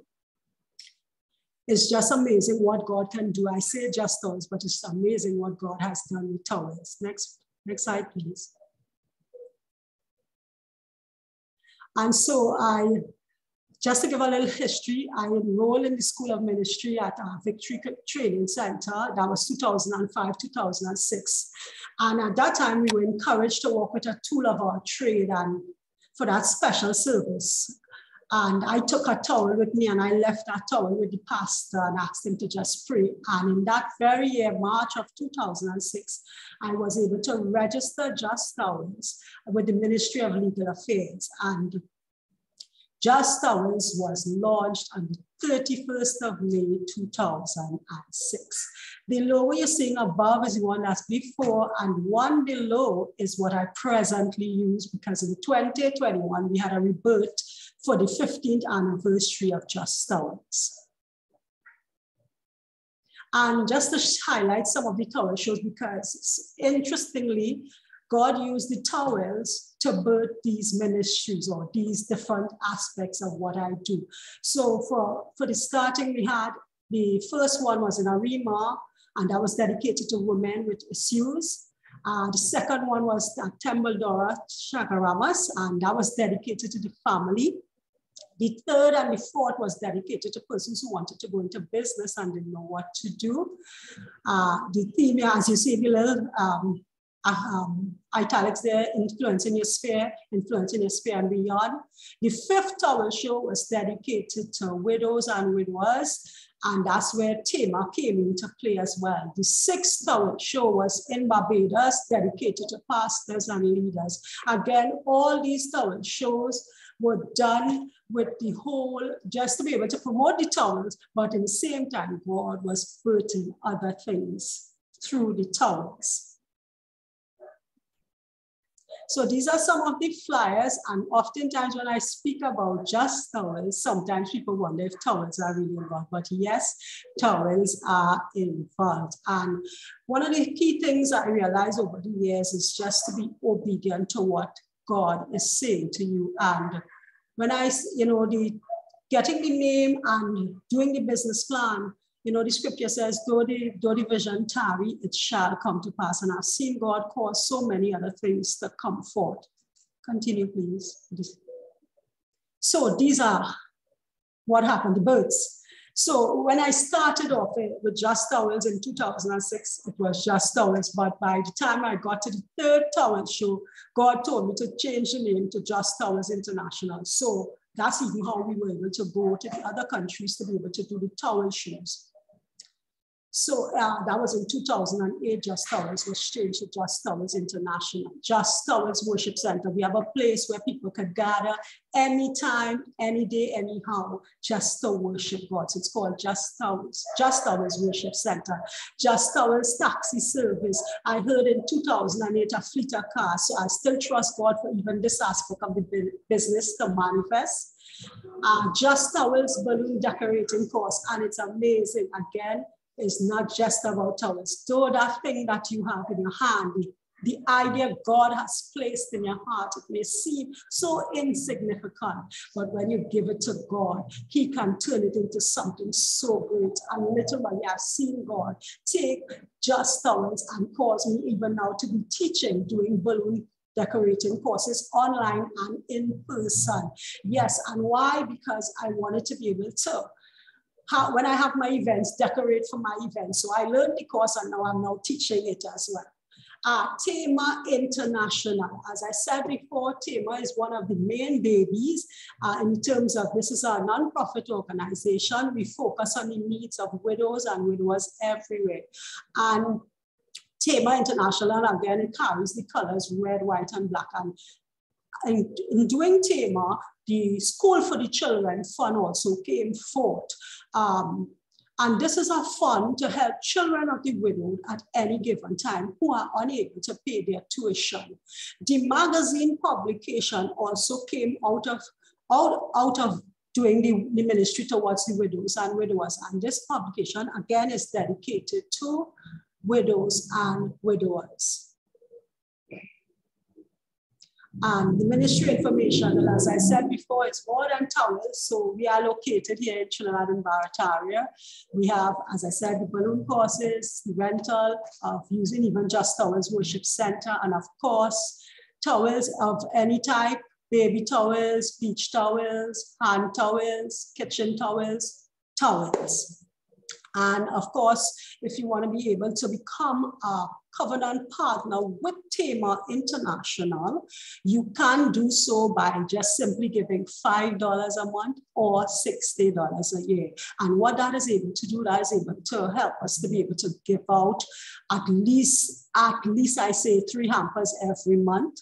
And or help in case of if a widow or widower comes and reaches out to us for help in any way, we are able to assist them with any emergency needs at that particular time. So this is who we are at Just Towels, and by extension, Tema International and all the other arms of what we do and offer. So I give God thanks for what he has birthed within my heart, and nothing is too difficult when you really give it to God. So just continue to believe in what God has given to you. You notice I didn't talk about money, because what God gave me was an idea. And from that idea, he has birthed all these things. And I often say that is because of a towel, I'm able to meet not just you today, but even connect with wailing women worldwide. So again, I encourage you to just connect with that gift. What did Moses have? A rod. Connect with the gift that God has given to you and give it back to him and allow him to multiply. So I really thank the organizers for giving me this opportunity to share this testimony, this brief testimony of Just Towels International. So God bless you, and continue to enjoy the rest of the evening's presentations and all that we will benefit from. Thank you so much, Sister Regis, and even those who have gone before and those who are to come. Thank you so much. God bless. You're very welcome, very welcome. And I can hear the passion in your voice. I can hear the passion. You got the idea and you went for it. I really love that. One question I have for you. You mentioned about changing your logos. Why is it important for you to have a logo? Why did you feel it was important to change your logo? Well, to be honest, I didn't want to have to change it, but I had to. And I think it was to be able to be identified with something new that God was doing in this particular season. And sometimes you start one way and God continues to reveal to you. So that and that's the next thing too, I started off as Just Towels. And yes, the logo had the international aspect. I guess God wanted to do something new, and so the new came. So it's very important to have something to identify you with your product, your service. Wonderful. Any questions from the participants? Also, please place your information, your telephone number, your email address in the chat. So if anyone wants to get your services, they will contact you. Any questions from anybody? I will take a break here and I will ask, what have you gleaned? What have you gotten from the presentation so far? Are you motivated to start your own business? Speak to me. I want somebody from the audience to speak to me. Are you motivated? Do you feel led to go into a business? Are you feeling that you can? What are your thoughts?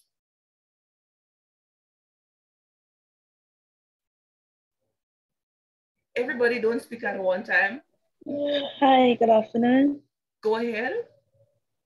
My name is Shirlene.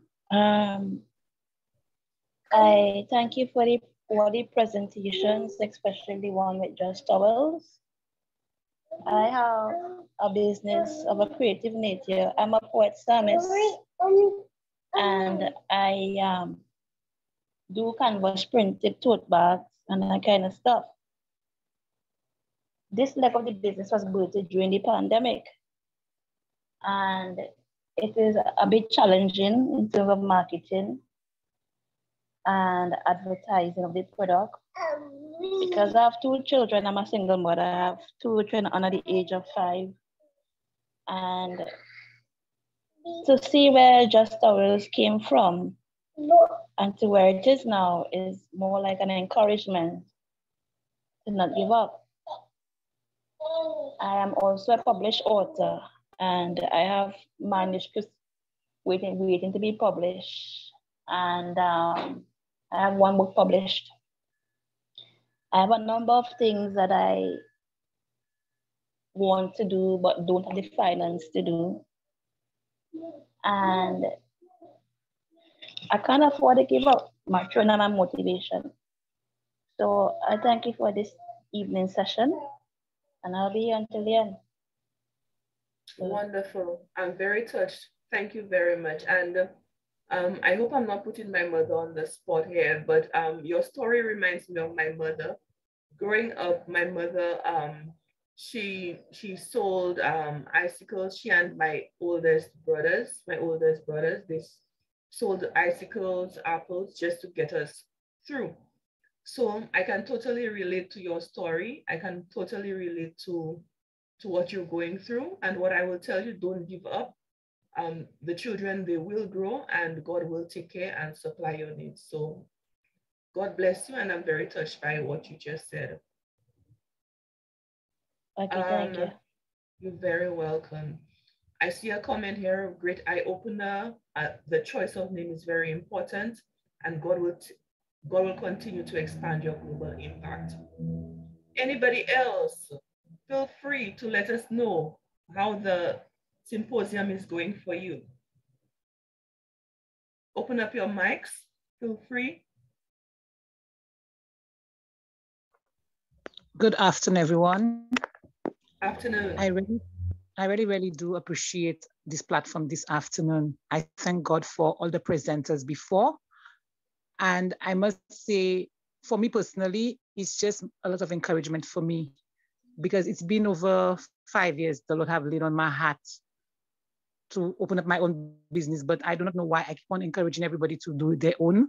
I support persons' businesses, I promote it and everything. But sitting here today, it really dawned on me, it's about time that I make a move.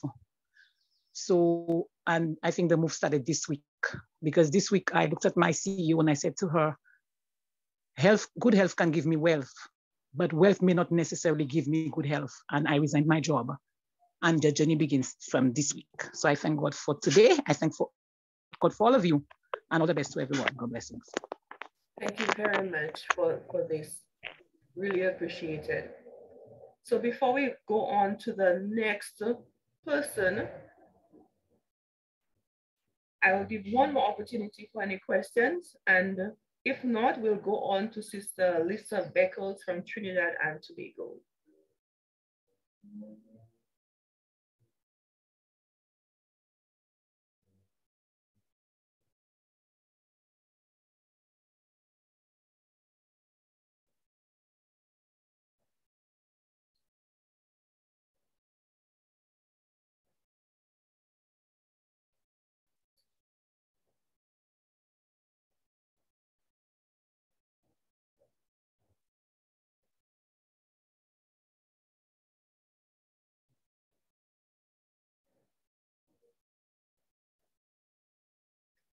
Okay, so once again, it is my pleasure to introduce another great presenter. We have our Sister Lisa Beckles from Trinidad and Tobago. She has a Bachelor's of Science in Hotel Management with first-class honors from the University of the West Indies. She has vast working experience, including at BWIA, Plantation Inn, and Hilton Trinidad as a food and beverage manager, purchasing manager, both acting and assistant, IC purchasing and cost control, and she also has experience in banking. She resigned her job in 2011 and began her entrepreneurial journey in consultancy with the aim of helping Caribbean businesses and persons to come to their fullest potential. She's the principal consultant of Lisa Beckles Consulting, a regional hospitality and life skills focused business. Sister Lisa Beckles is a lover of Jesus Christ and his people. Ms. Beckles accepted Jesus Christ in September of 1997, and she served multiple posts, including after she got saved. She's also the coordinator for the Santa Cruz chapter of the Willing Women Worldwide Trinidad and Tobago, and she serves on the Willing Women Worldwide Caribbean GTA Media and the Evangelism Committee. Her ministry is currently focused on prayer, worship, and evangelism to help bring in the end time harvest. Help me welcome Sister Lisa Beckles.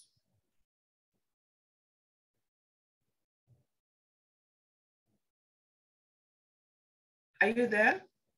Are you there, Lisa Beckles?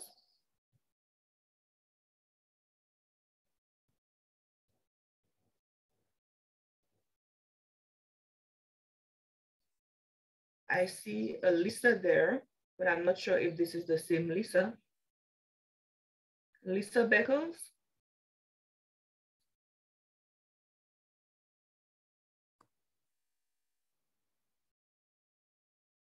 Okay, so we'll move on to the next presentation. Brandley Strachan, are you there? Okay, I see you there. Good afternoon, yes, I am. Okay, wonderful. 1 second.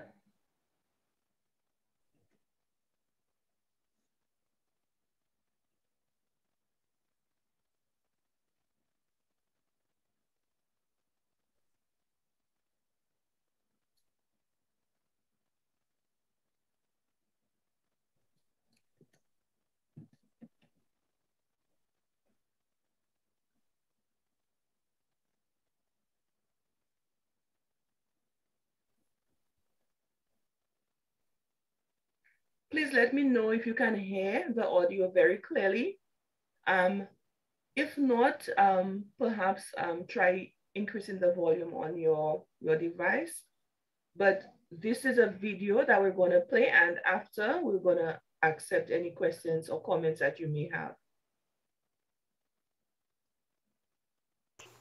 It's owned and operated by my son, Chef Leonardo Johnson, and myself, Brandley Jones-Strawn. This company is birthed out of a lot of frustration and did not know what to do with my son. My son was sick for the first 27 years of his life, and upon completing high school, did not know what to do with him. I know he needed to go off to college, but didn't know what else to do. He had already went to flying school at a boarding school in Florida called Florida Air Academy because he wanted to be a pilot.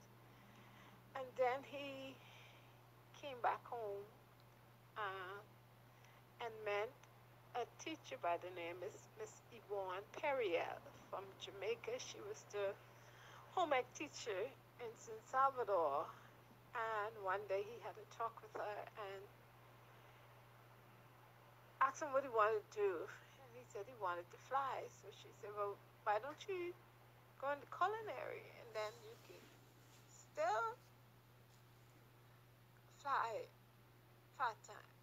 So he got a dream as to, okay, I'll go into culinary and I will fly to my various clients or come back home to San Salvador and build up a company and fly guests in for a day for an exclusive day picnic where he can cook and serve guests and then fly them back out. We started off with him completing college, but we got a grant from the government to start off the company.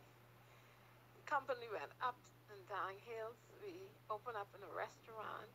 We had to close the restaurant because of lack of funding to keep it going. And then we decided he went to Club Med to take a job as a chef, but wanted still to pursue his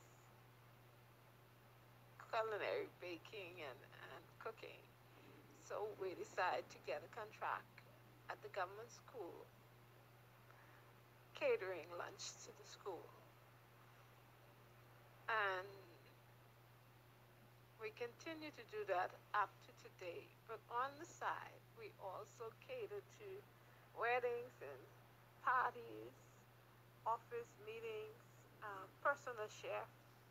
We have winter residents in San Salvador that has. Excuse me, somebody said that the volume is very low. I have my volume at the highest. Is it possible for you to increase the volume on your device? But can persons hear what she's saying? Yes, we can hear. Yes, we can hear. Okay, wonderful. Yes. Okay, thank you. Home, they come down for the winter, and they get him to be a personal chef. He goes into their home and cook for them and cater to them in their own home, or those who rent their homes. He catered to guests at their homes whenever it's needed and wanted.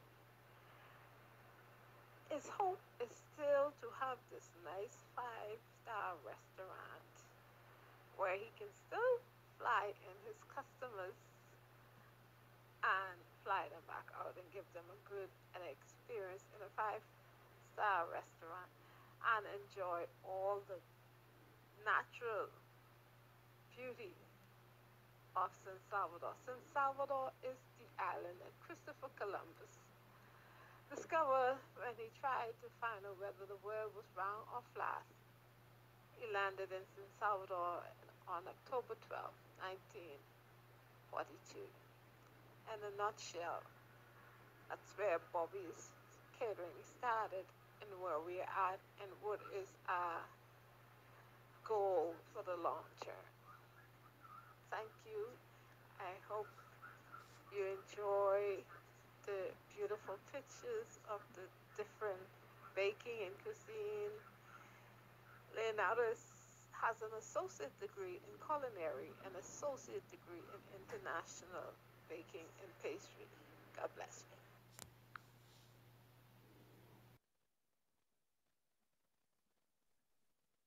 Thank you very much. So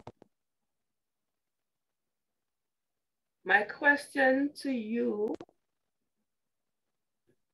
you mentioned that you went through some financial difficulties.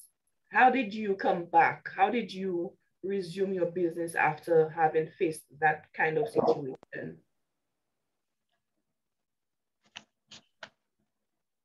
We still haven't bounced back the way we want to be, but we trust God every day. We are still just believing, God, you brought us to this, and we are doing what you said to do, and you're going to take us through this until we get back to where we need to be. So it's every day we trust God for the next day.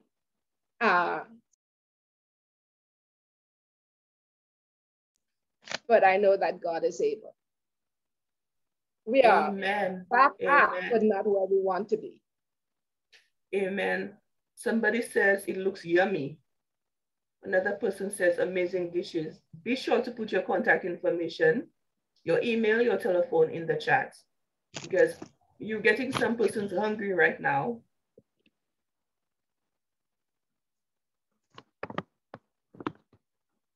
Do we have any questions for Brenda Lee Strachan? Anybody?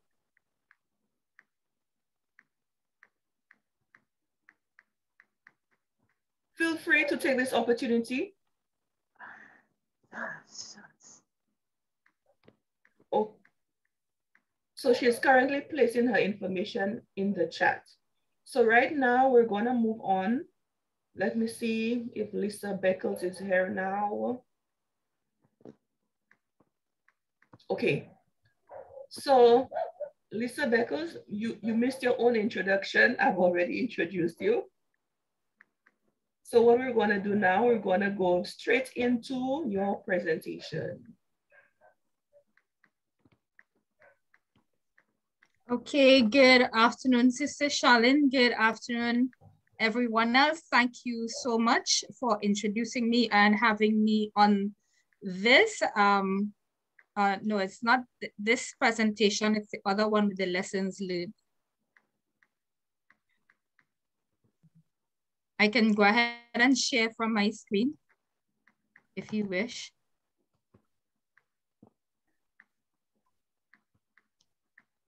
Sister Charlene, should I go ahead Just 1 second, I'm just uploading it. Okay. 1 second. Okay, no problem. So hearty good evening or good afternoon to everyone. Apologies to you all who were waiting. Actually, we had a little understanding because I've actually just come off another session with some young people. So I'd asked you on after 4:30, so to give enough time from that session. But I'm really grateful for the opportunity to be here to just share a bit that I hope may be helpful to somebody this afternoon as you may be considering, maybe you're an entrepreneur or maybe you're contemplating getting on your entrepreneurial journey. So my presentation is going to be, my first presentation is actually going to deal with some of the lessons that I've learned along the way. And then we'll deal with the business, what this business that I'm testifying about actually is all about, right? So they're gonna pull up that PowerPoint in just about a minute or so. I trust that you've been having a really great time. People like Sister Shirley, I know would have gone before. I came on in time to see some beautiful pictures from Sister Brenda Lee Strawn from the Bahamas, a place that I used to live in and love. Maybe she does go off a duff. I don't know if you do go off a duff, Sister Brenda Lee, but yeah, some good stuff. Yes, we do.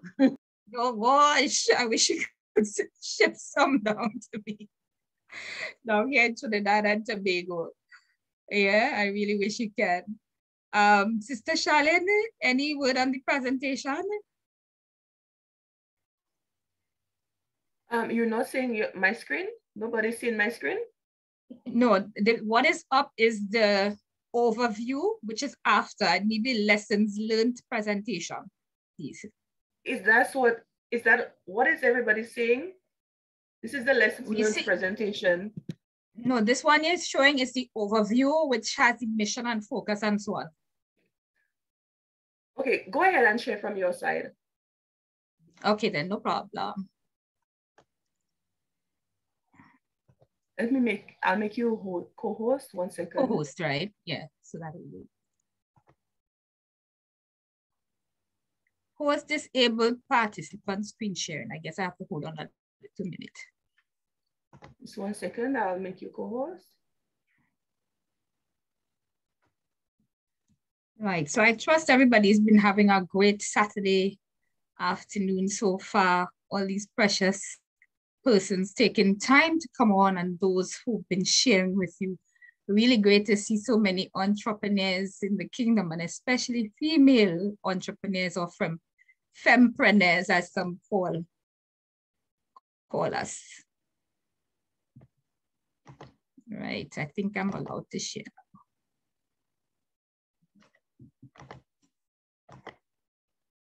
Right, so has everybody seen my screen?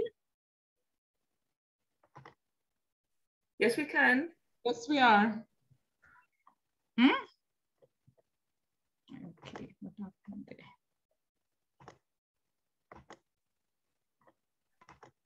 Let's try this.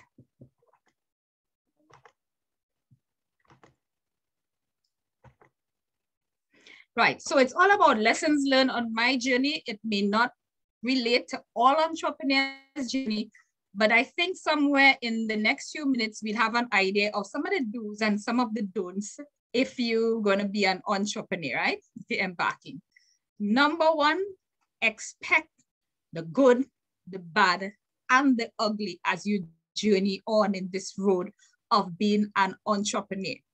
And what you need to purpose in your heart, what's my encouragement, is that as you go along, don't consider the word failure at all. You do not fail at all. But instead, I like this phrase from John Maxwell. He says, sometimes you win and sometimes you learn, right? So in going through this life as an entrepreneur, businesswoman, or whatever you would term it, adopt that mindset. Don't let anything that somebody else may define as a failure restrict you or hold you back. but develop the mindset that anything that happens in your business, even if it doesn't work out exactly how you purposed it to, you will learn at least one thing from having gone through the particular experience. So sometimes you win, sometimes you learn. Develop that. You'll have ups and downs. Some days in my journey have been literally days like this, where you are surrounded by circumstances like these. This is from actually a hotel that I got to stay in as part of an assignment with that hotel.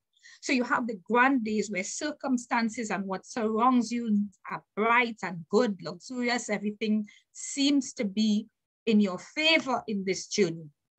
But prepare, there are sometimes days like this one we're seeing here, where there are bills to pay, and you have no idea where the funds are coming from. You have rent to pay. Some persons as an entrepreneur, you may not have a lot of overheads in terms of rent, you know, paying rent for a building or so. But according to the business that you're doing, you may have these massive overheads, whether it's rent, whether it's mortgage. And so some days as an entrepreneur, get in mind, you're going to be dealing with more difficult and pressing issues.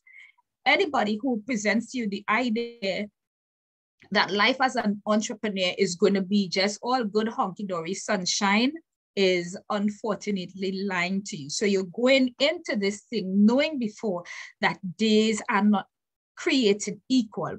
You're going to have some high highs, some low lows, but at the end of the day, you should feel that purpose fulfillment in what you are doing in your life as an entrepreneur. Going through quickly. Another lesson, let me see if I can do this up. Make sure that what you're doing is what God has sent you to do. I call it lesson 3. So let your purpose be what God has outlined. Let God be the one that commissions you into your business, because this is what will keep you when the different storms and the heavy winds blow, and those winds come in different ways. It comes from criticisms of the business or service that you're doing that could, you know, make you start to really question, what are these standards that you have set? Does this even make sense, right? And the criticisms may come from those far from you, maybe others in the industry that you're in, other consultants, other business people. But I'm also here to alert you that criticisms can come from those that are near and dear to you, whether they are family members, immediate or extended, whether it's your loved ones. There's some persons, they're very husbands who may benefit from the success of the businesses, are the ones who are still criticizing what they feed them or contribute to the household. So prepare for that. Prepare for the fact that, yes, hardships can come, or people will doubt. But when you know that you are doing exactly what God has sent you out to do in your business, it provides a bedrock of stability and security and assurance, because you know at the end of the day, the one you have to please is Father God. And once he's pleased, man, everything else is just, you know, barely to be considered, for want of a better phrase, right? Number 4, and unfortunately, we have a little time and I'm trying to stick to it. So number 4, remain true to your product. If God gives you an idea for a particular thing, get to be passionate about your product. Be true to it, understand the limitations. So for example, that flyer there is for something that God had me do from 2014 to 2017. It was a series of social events for Christ-focused single people to get together in different spaces and so on. What he gave me this for was not necessarily to have a thing where exact number of men, exact number of women would come and you would deliberately try to match up individuals. That was not what God showed me. but more bringing the body of Christ together to socialize, to get to know one another and so on. And then more casually, if persons connected on that way, well, all well and good for them.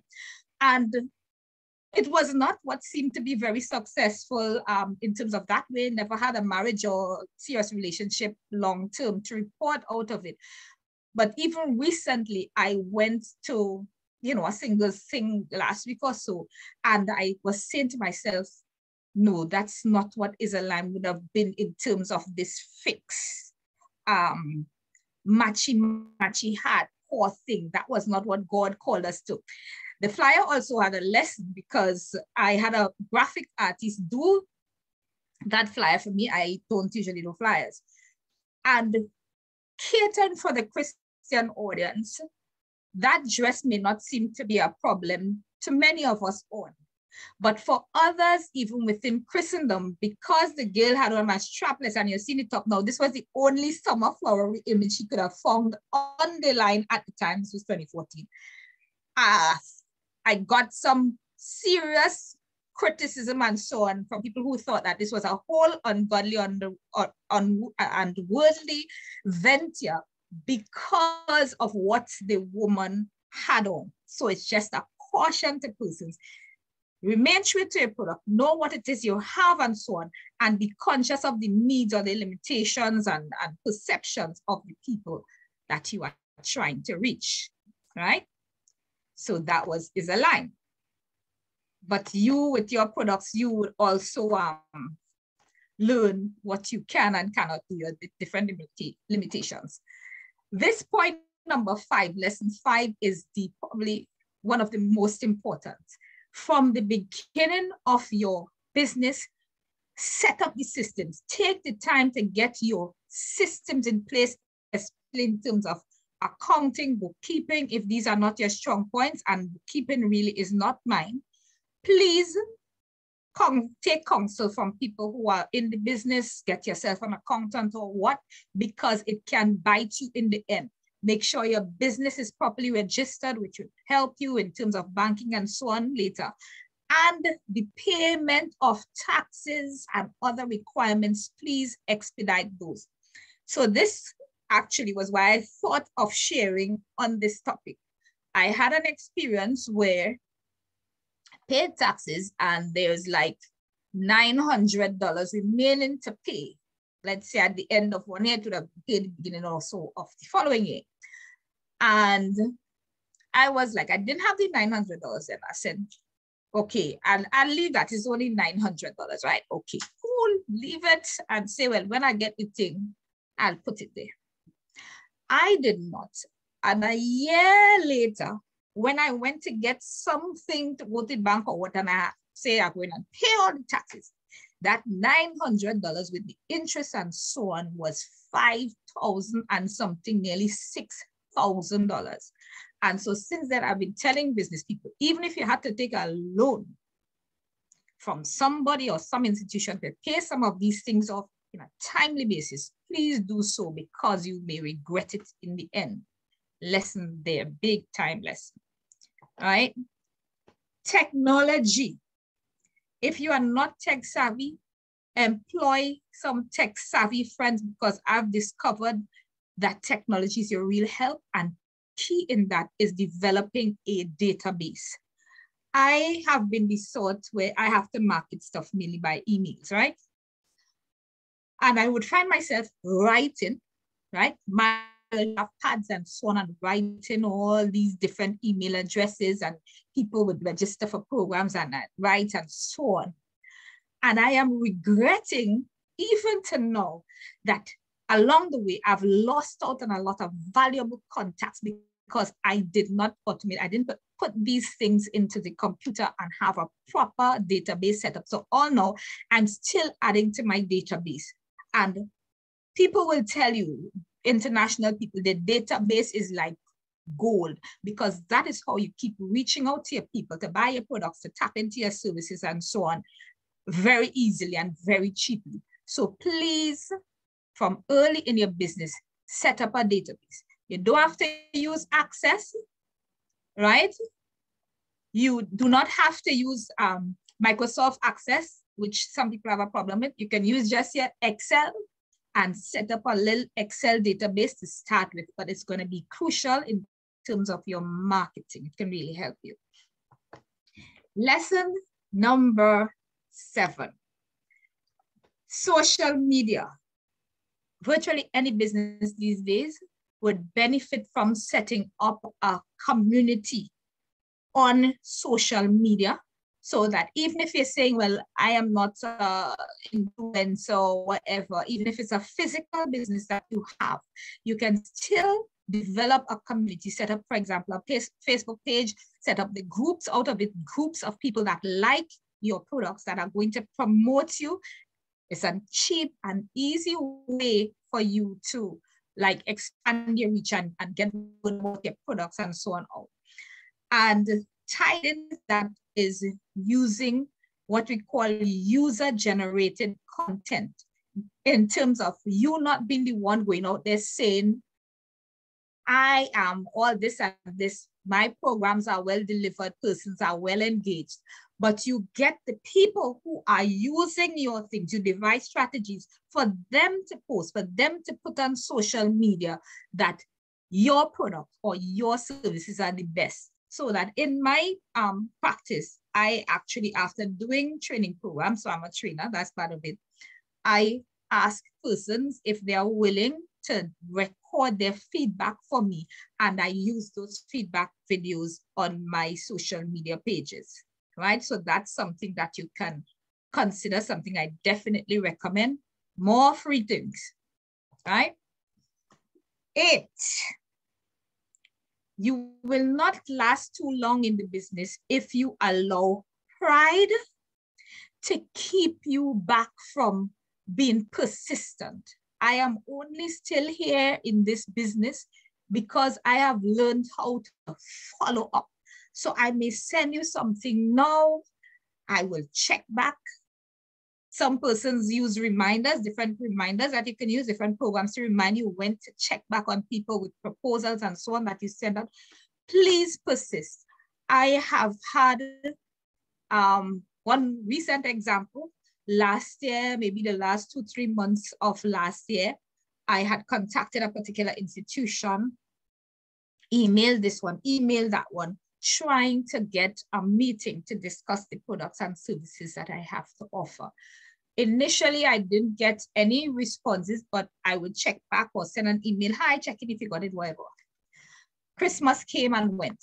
Lo and behold, well into January, they said, well, actually, they looked at some of the things I said and they say, well, we're interested in meeting you.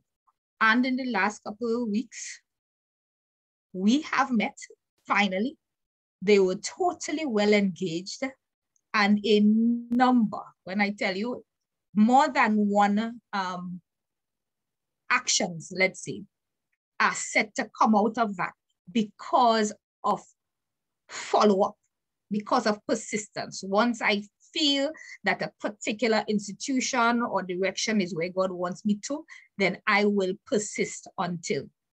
And that is how I have gotten to be in this particular business. Also, money, it can't only be about money. The word of God says, give and it will come back to you, good measure, pressed down, shaken together and running over. You are blessed in different ways. So give up your time, give up your money. If you do products, give up your products, all right? Let the Holy Spirit lead you to when to give, when to charge, etc. So for example, this flyer is for something I did January 30th, 2021, an event called New Year, New Wings, My Time to Soar. It was definitely, I knew it was what God wanted me to do at the time. We prayed into this. All the speakers were Christian. We gathered, we prayed into this thing. And it seemed like not successful, not probably 30-something persons came. So it was not about a profit. It certainly was a big profit-making venture. But the lives that came were blessed. And just about 2 weeks ago, one woman messaged me. Actually, she sent a 10-minute voice note a year later to thank me so much for doing that event, because as a result of a particular session, the spirit of depression that had been on her from childhood, I mean, depression and suicide, was broken off from her, right? As a result of her attending that. What price would I pay on that? How much money could I pay for that? So let it not be only about money, but allow the Spirit of God to have you share with persons as well, right? Be a little flexible within the confines of what God would have you to do. I have a saying, blessed are the flexible, for they shall not be broken. Why I say this, sometimes people may approach you to do things or sell things that may not be in your usual life. And you have to check in and see how much you believe I can do all things through Christ who strengthens me. So that a few years ago, 2-3 years, can't remember exactly, I was approached to do something called mystery shopping for an entire destination. A tourism authority in the Caribbean approached me for that. At first I was like, because I've only known of mystery shopping, check-in services and so on for individual businesses and so on. But Holy Spirit told me, don't tell them that. You cannot do that. And I have learned to listen to Holy Spirit because he even knows Excel when I'm stuck. He shows me what to do, right? So in this instance, he told me, talk to the people. And as I started speaking to them to determine their needs, God gave me the strategy. He showed me how to do the proposal. He showed me who to work with on this, how to execute it. And that contract is my biggest contract that I've executed to date because I was willing to consider what was not in my norm or comfort zone because the Spirit of the Lord said, yes, go ahead with it, right? So audacity, be bold, be strong, ask for what you want. Why do I say that? My training that you discover a bit more about in the business presentation has been held in maybe 4 or 5 Caribbean countries. And that's only because I was bold enough, as God led, to approach hotels where I knew no one, hotel associations where I knew no one, to tell them, look, I have this program and so on. I would like you to partner with me in this way, whether it is you give me rooms, food and beverage, or what. 1 or 2 persons could come attend free. This is the program. Do you want it? Whatever. I would like to partner with you. And so as a result, I've gotten these persons to partner with me, these companies and hotel associations to partner with me so that programs that I do have gotten to be hosted physically in the Caribbean. This was pre-COVID. So the spread was really due to God leading me to be bold enough to ask. My motto is, I will ask, because the word of God says you have not because you ask not. So ask. They could very well say no. Most will say no. But then again, they may say yes, and we can go ahead. So be bold and ask. You never know what God will do through you being bold as he leads, all about what he leads you to do. Support people. Call another person in business, encourage them, send business their way if you can. I was really blessed about 2 weeks ago. I was calling a sister in Christ to see if she would send persons to my training program. And she started explaining the stresses and so on that she's been under with COVID and whatnot, and really. And I felt led to pray for her, really pray. And as I started praying, Holy Spirit started really going on, and she was just blessed nearly to tears after. But then within half an hour or so after, another sister contacted me who is also in business, and she was able to speak into my life. So support others as you go along this journey. Bless others. That's a lesson. It kind of taps back into give, and it will come back. And lesson number 13, at the end of the day, it's all about our spiritual life, keeping the word, give priority to spending time with God regardless of what is happening, because that will help strengthen you and help you stand. You can be resilient when you do so. Your business can last long as a result of the fruit of the Spirit that helps to temper you, to help keep you from getting into the lows of depression, for example, when things like COVID come around that hits you out for maybe months or maybe years. Your spiritual life, that relationship that you have with Holy Spirit is what is surely going to keep you at those times. So just privileged to share some of the lessons that I've learned in that time. Let me just quickly check the comments before I move on. Questions and answers will be after the business presentation, but just checking your comments quickly. Okay, I guess I can look at it. Thank you, something, right? I guess we can look in detail. I saw a question there about romance, and so we can look at that after. So just to the presentation on the business quickly.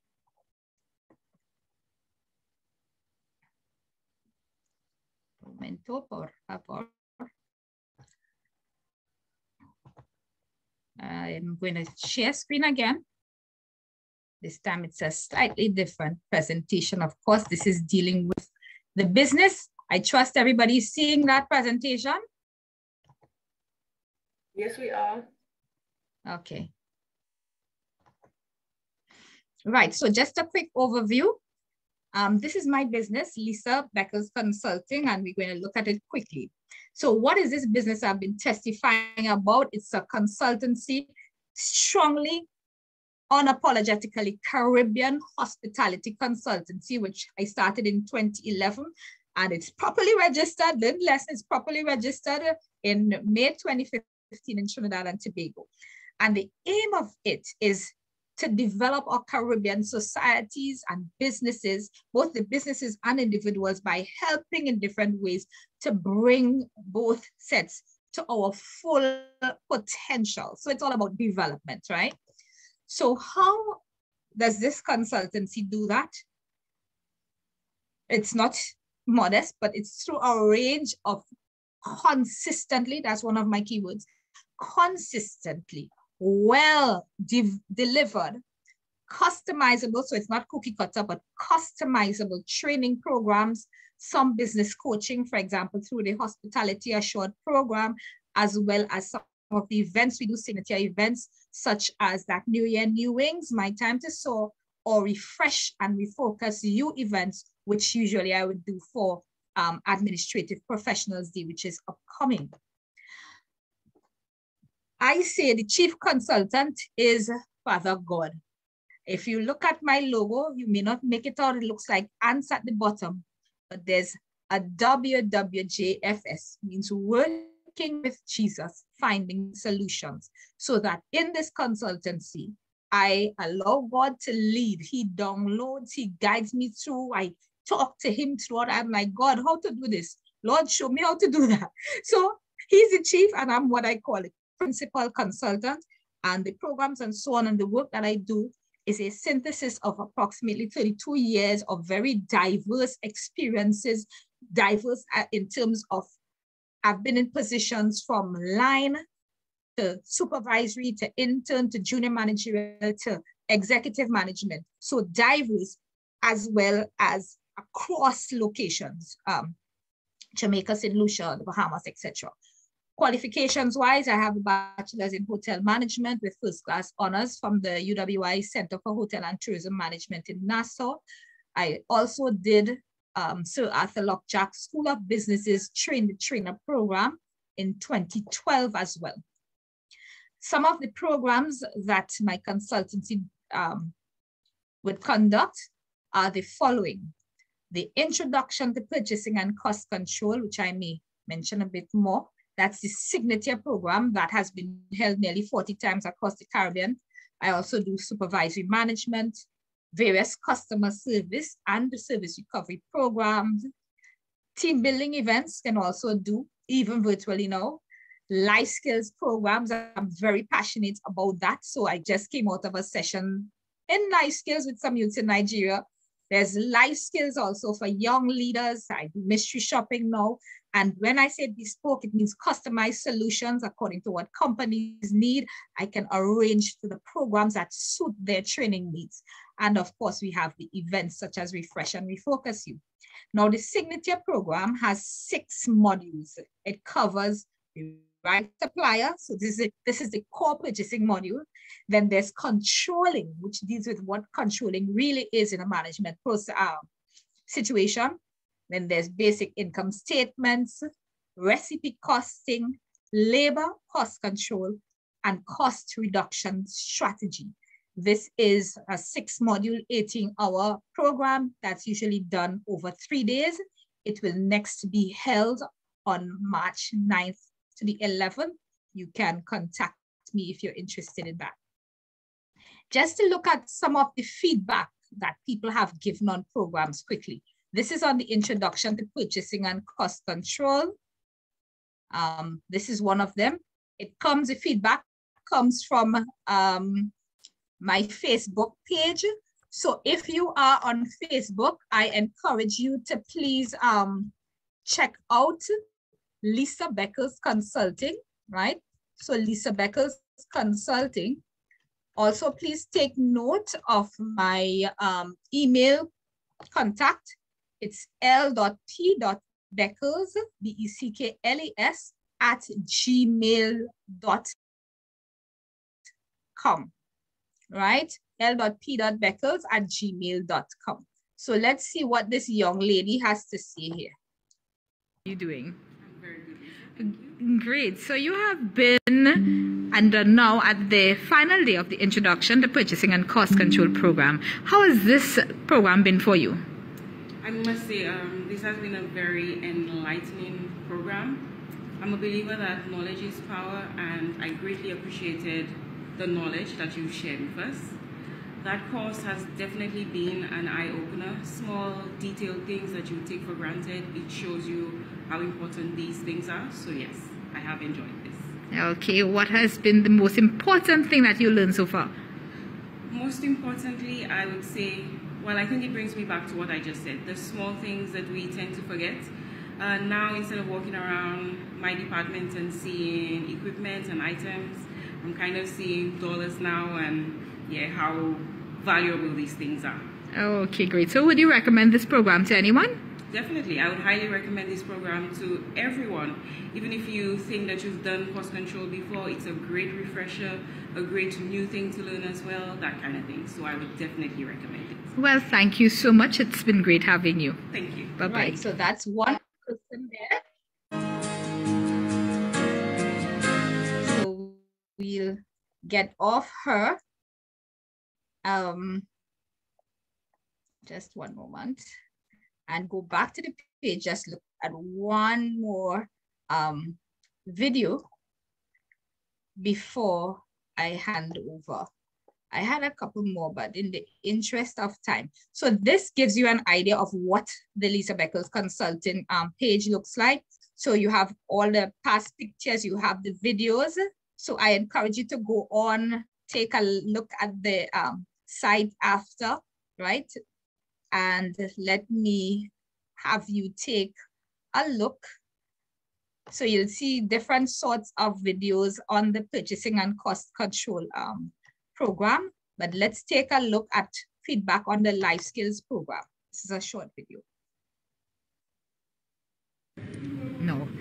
Hi, Kadeen. You have just finished the life skills program. How has it been for you?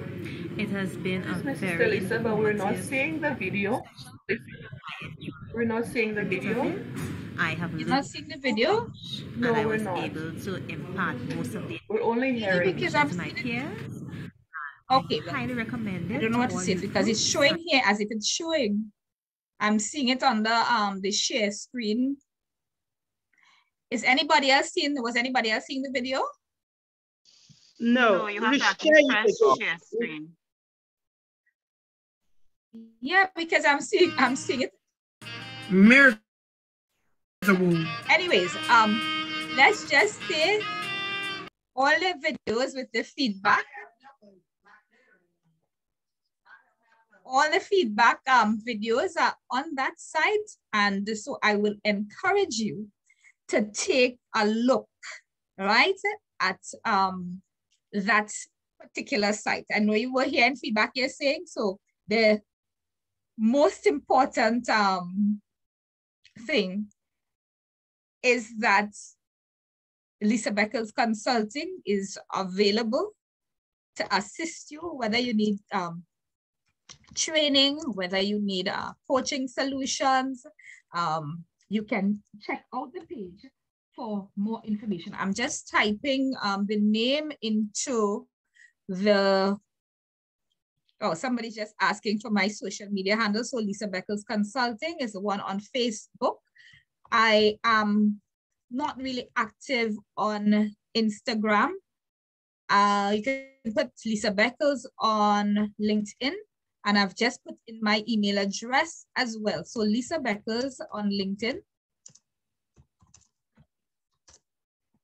And telephone contact as well. Feel free to use it, 1-868-757-2324. So you can contact me at any point in time to follow up on information that you would have seen here. So I want to thank each of you for your rapt attention this afternoon. May God really bless each of you. Thank you. Thank you very much for a wonderful presentation, and I really enjoyed the lessons learned as well as your business presentation. Do we have any questions? Feel free to ask. Anyone with any question for Lisa Beckles?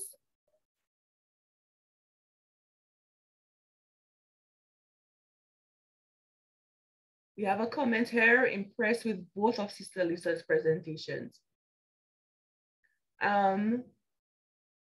Feel free, everybody, take this opportunity to ask as many questions as you can.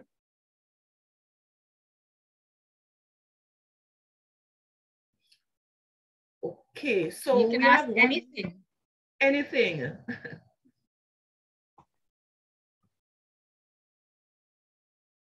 Okay, I have a question, and it's on cost control. Mm-hmm.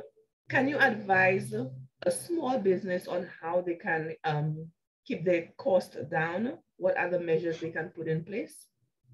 Okay, so that is very broad, but what I will say to any business, which is a mistake that a lot of businesses are making, you're thinking of cost control in terms of just reduction. Cost control actually starts with the process of control, in which deals with, first of all, the establishment of a standard. And a lot of the businesses that I encounter do not have properly established standards in the first place and may seem to cut down. So in terms of the approach to cost reduction strategy, it's about viewing each of the costs that you're incurring in your business as an investment, right? That you determine whether you should make that investment via that cost or not, so that it all then ties back to what is happening in the business. Where am I taking this business? Because it may mean in some businesses that whereas I'm going to drastically cut some of the costs, there are actually costs when I'm doing strategic cost reduction strategy that I may need to increase. Mm-hmm. Where I'm taking my business to. So in that final module, so that's why that particular program that I do is set up in the way that it is, so that people understand, yeah, we have purchasing and so on, and purchasing is really focused on in module. But in the second module, we go into controlling and see some of what needs to go in there, even in terms of standards and standardization. I deal a lot with hotels and so on, so we deal with, you know, the importance of a standardized recipe that you're then going to cost, so that you can predict each time that I serve this thing, this is how much this thing costs to produce. This is how much I should sell it for to acquire certain percentages of profit. And so this is how much gross operating profit, or let's say basic profit for this platform, that I will get each time I sell this particular item. I hope that was clear, Sister Charlene. It's very clear. Thank you very much. Okay. Any other questions? I'm here for the questions as well. Or comments? I have a question, please, Sister Lisa. Thank you so very much for a very informative presentation. Do you have a listing of the various types of services that you offer on your Facebook page, etc.? I do not list them. I haven't listed them on the Facebook page, but that's something that I should. What I'm really working on is having a website up within the next month or two. I usually focus on emails where I'm able to send persons a detailed business profile. So it's not just about the programs that I do, but I introduce myself, the company, the sort of clientele that we've had, and then go into the programs. For anybody who is on, maybe you're in business or you work with some company, ministry or whatever, you can email me so that I could send you even the training calendar, because I have a training calendar that's out for 2022 that indicates each month what programs are focused on and with all the contacts. So that's been the approach, right? Thank you so much, Sister Sabrina.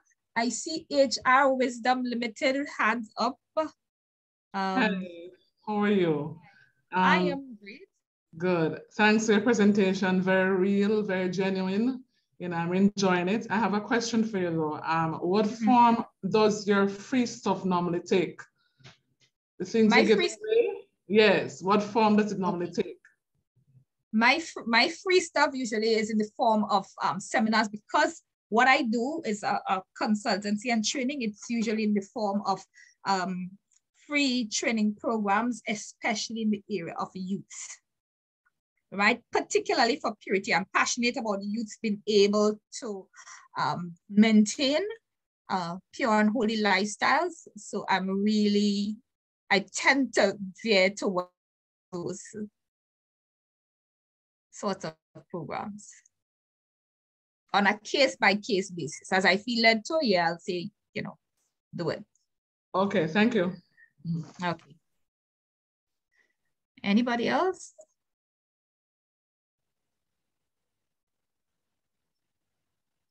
HR, remember to take your hands down, please, if you're finished.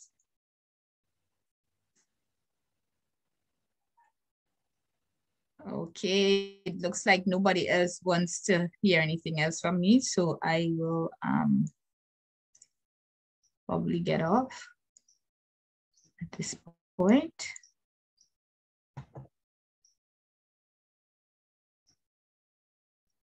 Final call, anyone else? Okay.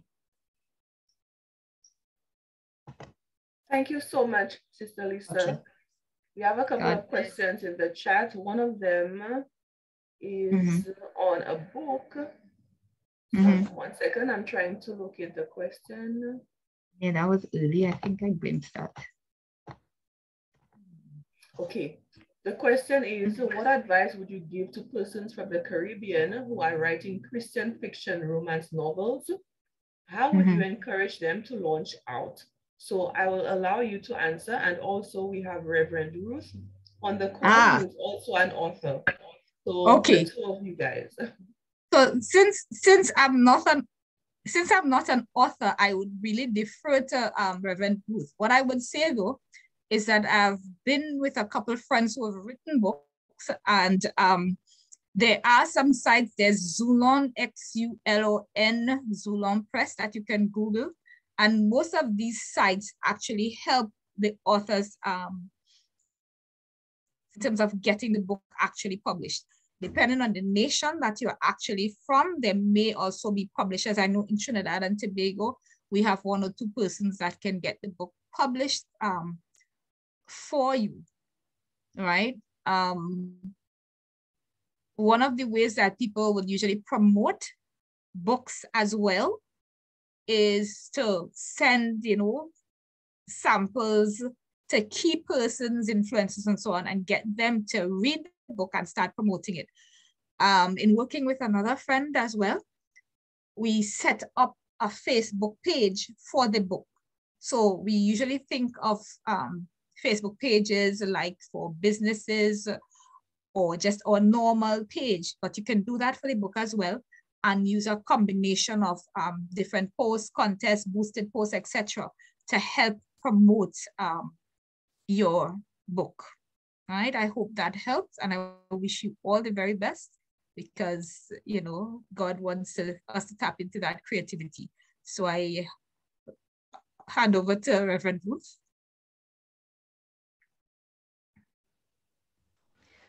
Hi, good evening, afternoon, everyone. Thank you so much, Charlene and your team, for this excellent symposium that you've hosted, GTA Economy. In response to the question concerning the launching of a book, I would want to encourage you to press forward in what the Lord has given to you. The fact that you're writing a Christian romance novel means that you have received this idea, inspiration from the Holy Spirit, and He will help you as you continue to write. One of the things I want to encourage you is do not doubt yourself. You know, never doubt that you can write. Just keep writing. And secondly, quality. Whatever you do, whatever you produce, it must be quality. We represent the King, and whatever we produce, it must be quality. You need to identify an editor. Never edit yourself. Do not say you're going to edit the book yourself or give it to a couple of friends to edit. Find a professional editor. It will cost, but it is worth it. It is worth it. You also need to get a publisher, and also I want to encourage you to ensure that you continue the process to completion. If you have any more questions, if you need any contacts with editors and publishers, you can contact me. My email address is theanatomyofgod@gmail.com. Thank you, and bless you as you write. Thank you so much, Reverend Ruth and Sister Lisa, for answering the question. We have a comment here. The person messaged me directly. Shalin Daryl, hope I'm pronouncing the name correctly.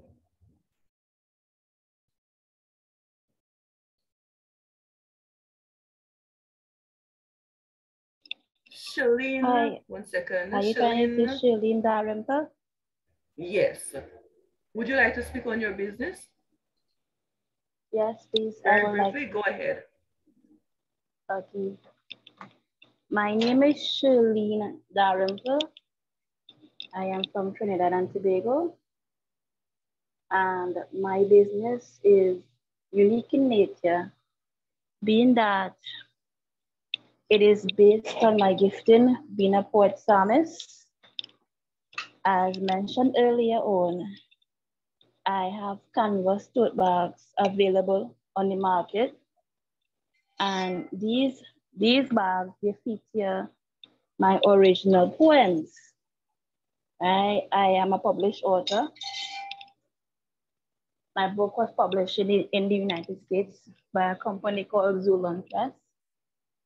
And if it's okay, I would like to read one of my poems that is on the bag. Can I go ahead and do that? Sure, go ahead. Just now.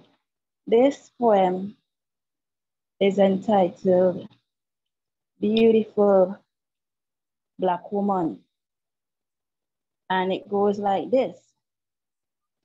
She stands astute, not ashamed of her roots, poised for success with no indecisiveness. She holds her head high and radiates with a warm smile that is captured from miles. She is the depiction of strength. She is blessed. Her skin tone is the shade of the fruitful earth, and none can quantify her worth. She is free and cannot be bound by inadequacy. She needs none to define her, for her uniqueness empowers her. She stands out from the crowd and is as the sweetest sound.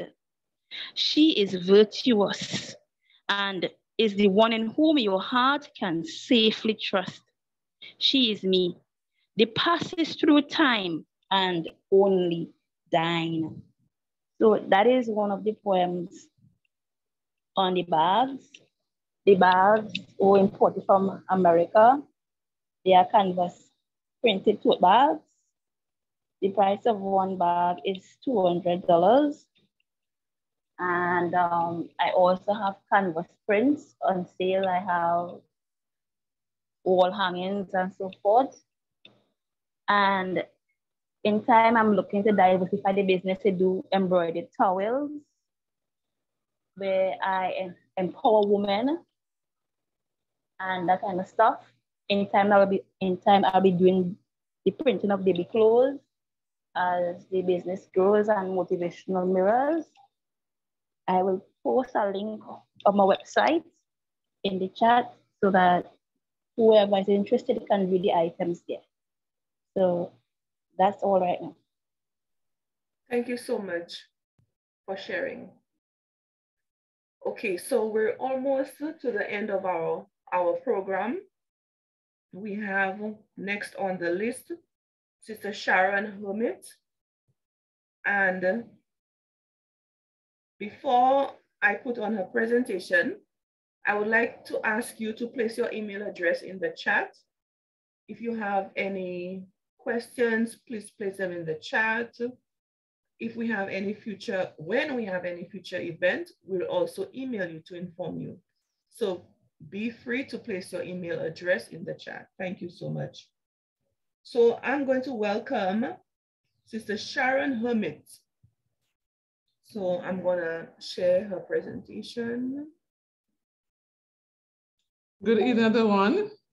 Thanks, Charlene and the GTA team for the opportunity to share on this platform. I've been blessed so far. I've enjoyed all the presentations and I have been enriched. So you can go ahead. Welcome. So let me introduce you. Sharon Elaine Hermit. Miss Sharon Hermit, Elaine Hermit, is a committed Christian and consummate HR professional who has practiced HR management for over 3 decades. She holds a Bachelor's of Arts degree in Theology and Ministry and a Master of Science in Human Resource Management. She's a Justice of the Peace for the island of Jamaica. Ms. Hermit is the Managing Director of HR Wisdom Limited and Sexual Shalom Global Outreach, the author of Brushstrokes on his masterpiece, From the Humiliation of Rape to Exaltation in Christ. She writes a blog called A Hermit's Musings. A Hermit's Musings. A Hermit's Musings. And writes for the Freedom Comrine, a Jamaican newspaper. She's the mother of 2 adult children and a grandmother of 2. So everybody welcome Sharon E. Hermit. So she has prepared a video. So would you like me to go ahead and play the video? Yes, go ahead, please. Okay.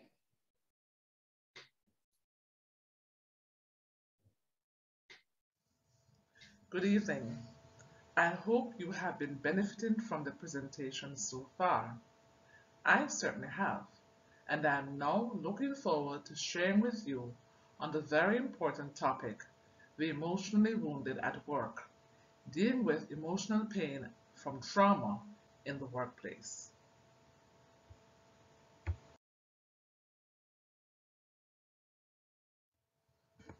Let's define some words and concepts. Emotions are a complex experience of consciousness, bodily sensation, and behavior that reflects the personal significance of a thing, an event, or a state of affairs. Emotional wound is more aptly described than defined. Depression, anxiety, angry outbursts, isolation, change in interests, lacking enjoyment in life, and a change in personality are common signs of emotional wound. There are two types of trauma. Big T trauma, which is a reaction to a deeply disturbing, life-threatening event or situation. Examples: war, natural disasters, violent crimes, a school shooting, car accident, the death of a parent, etc. Little t trauma are categorized as highly distressing events which include non-life-threatening injuries, emotional abuse, death of a pet, bullying or harassment, and loss of significant relationships. While one small t trauma may not lead to significant distress, multiple compounded small t traumas, particularly in a short span of time, are more likely to lead to an increase in distress and trouble with emotional functioning.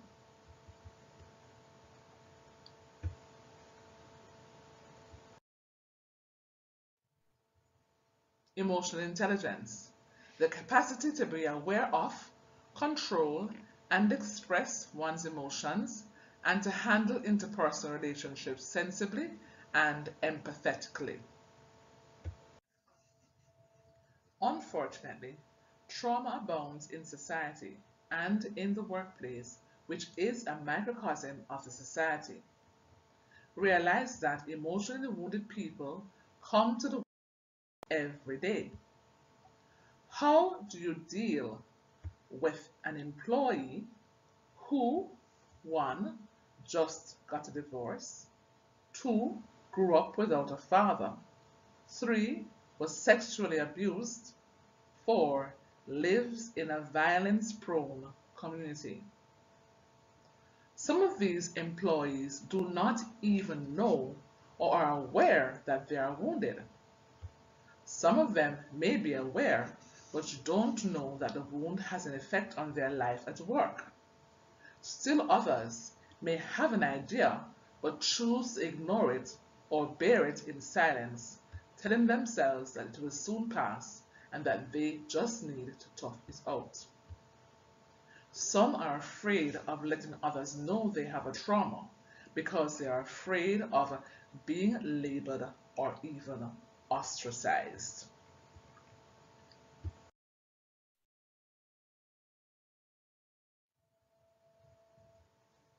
What are some of the characteristics of the emotionally wounded? The emotionally traumatized tend to cry over what others perceive as little things. This is so because they are constantly in pain on the subconscious level. When this appears in the workplace, others may withdraw from the person and label them as soft or touchy or too sensitive and emotional. They might even tell the wounded to get over whatever is going on with them and blame them for being spoiled sports. Emotional wounds prevent the wounded from focusing on things familiar. They are usually demotivated, and negative emotions like anger, shame, and guilt play a significant role in their behavior. At work, they can't focus on the task at hand as they are constantly bombarded with memories or thoughts of the painful situation or situations.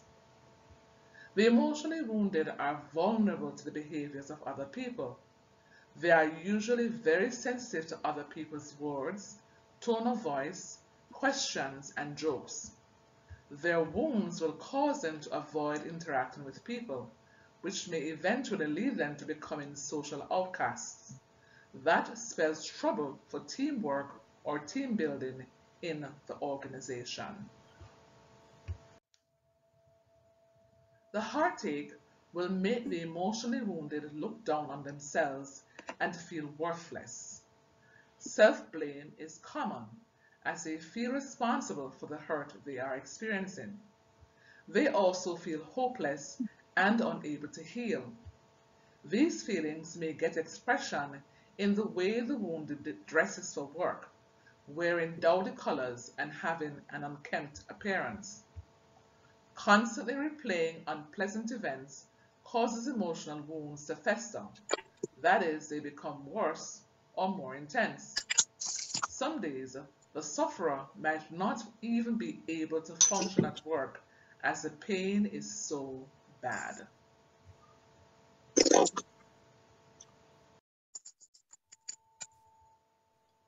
Hurt in one area of your being spills over into the others.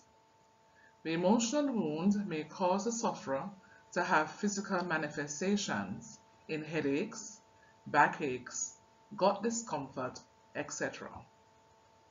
If the emotional wounds are not addressed, the wounded will eventually become disengaged, unproductive, or underproductive. Other problems include absenteeism, which is the practice of regularly staying away from work without good reason, and presenteeism, the practice of being present at one's place of work for more hours than required, especially as a manifestation of insecurity about one's job. Why is this a problem, you might ask? It is a problem because the employee may be present but not doing any work. The troubled employee may also make costly mistakes. The emotionally wounded can become a threat to others in the organization. How many shootings, woundings, or killings in the workplace have you heard about? I can guarantee you have heard of at least one. As can be seen, this is not a light issue and can result in losses for the organization, which are not recoverable. These all have a deleterious effect on the organization's bottom line, that is, its profit-making capabilities. Why should this matter? Let's imagine that one of your best employees gets involved in a major accident and is badly injured. Miraculously, they were able to return to work within a short time and you breathe a sigh of relief. You make preparations for the employee's return to work. You may reduce work hours or enter into another flexible arrangement. Rearrange the work area to accommodate the employee more comfortably. Ensure that the employee has ease of access to the building and facilities. Example, you may put in a ramp for an employee in a wheelchair. You may allocate another space for the employee, etc. Time off for doctor's visits, and you regularly check in with the employee to see if he or she is okay. You do your best in every way to ensure that the employee does not even consider leaving the job. There are many valuable employees who become emotionally wounded from time to time, or even over extended periods. Why is this not the case for them?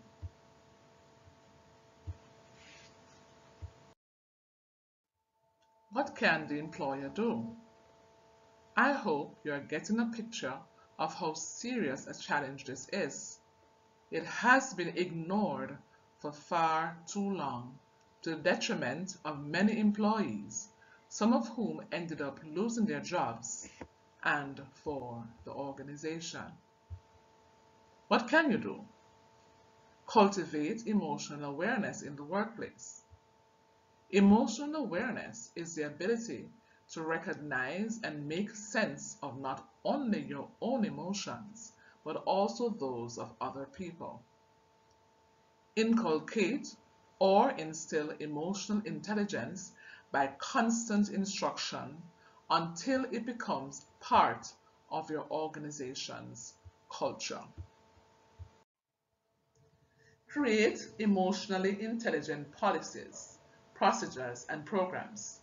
By this I mean that your policies, procedures, and programs should be based in an awareness of how they will affect the employee emotionally and mitigating strategies put in place.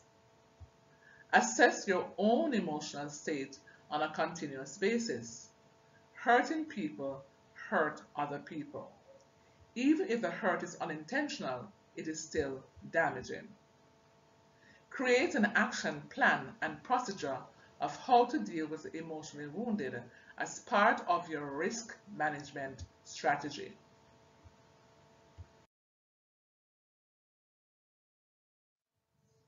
Lobby for your health insurance providers to include coverage for psychotherapy, psychiatry, counseling, and other mental health programs in your health insurance policy. Demarginalize mental health. Bring it front and center. It is important to the well-being of your people and your organization. Facilitate compassionate leave for emotional or mental health issues. Foster good mental health practices. Deliberately build fun activities into your work programs. Ensure there is a grievance procedure, disciplinary procedure, and complaints procedure, and that they are widely known. Manage by walking around. Let your employees know you care about them. Build trust. That is big. Your employee will not open up to you if you are perceived as untrustworthy. Emphasize respect, honor, active listening, empathy, servant leadership, and humility, among other virtues, as values in the workplace. Get professional help when needed. Don't try to be your employee's counselor. You are not trained for this and may do more harm than good. I thank you.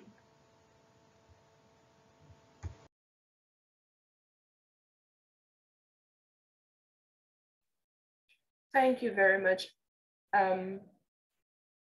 Does anybody have any questions on the presentation? Great presentation telling you about emotional intelligence, how to treat others around you. Anybody with any questions? I do not have a question, but I just want to commend Ms. Hermit for that presentation, because we don't often pay attention to how your emotional woundedness can affect you in the workplace at all. And it was really thorough, even in terms of how the employer can help in those situations. So thank you. Welcome. So right now, if there are no more questions, I will go to the other presentation, her business, her actual business. I see a question in the chat. Do you have any tools that you could suggest to measure emotional IQ?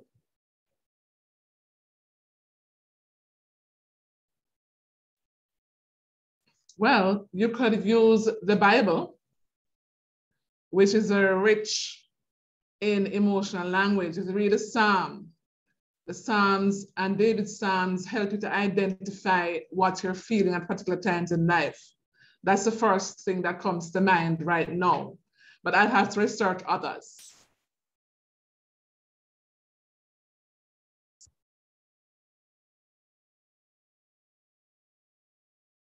Thank you. So I'm going to share her presentation on her business. Presenting HR Wisdom Limited, at the heart of your business. HR Wisdom Limited was incorporated on September 25, 2020. The management includes Sharon E. Hermit, founder, managing director, and Shari K. Hart, company secretary. We are located in Kingston, Jamaica. The telephone contact 876-777-0136. Email contact hrwisdom2020@gmail.com. Facebook #HRWisdom. HR Wisdom is a full-service human resource consultancy which provides consultation and HR administration services to all types of businesses. Our products are the answer to organizations that do not have an HR unit or department, want to outsource the HR function, or want assistance with the HR function. The vision: agency of transformation with impact and reach locally, regionally, and globally. Mission: a catalyst for transformational human resource management through fostering and delivering value-added HR products and services. Products and services. We provide products and services for the 3 generic organizational strategies, which mirror the stages in the life of an organization. There is the growth stage, where manpower planning, staffing, compensation management, and performance management feature. There is a stability stage, where you deal with retention, succession management, employee relations, and compliance. Then there is retrenchment, where mergers and acquisitions are handled, retooling, and industrial relations, among other programs. Our products and services are contextualized to the personality and culture of the organization. It is not a one-size-fits-all. HR Wisdom's competitive advantage is a value-added component to our products and services. One such value added is emotional intelligence. Example, dealing with the emotionally wounded in the workplace. Another is helping organizations do business God's way. The company, in association with Jamaica's National Intercessory Prayer Network, convenes a quarterly virtual prayer and teaching meeting dubbed Business Incense. Proverbs 4:7-9. Wisdom is the principal thing, therefore get wisdom. And in all your getting, get understanding. Exalt her, and she will promote you. She will bring you honor when you embrace her. She will place on your head an ornament of grace, a crown of glory she will deliver to you. Presenting Sexual Shalom Global Outreach, which is an affiliate business to HR Wisdom Limited and was incorporated in September 2021.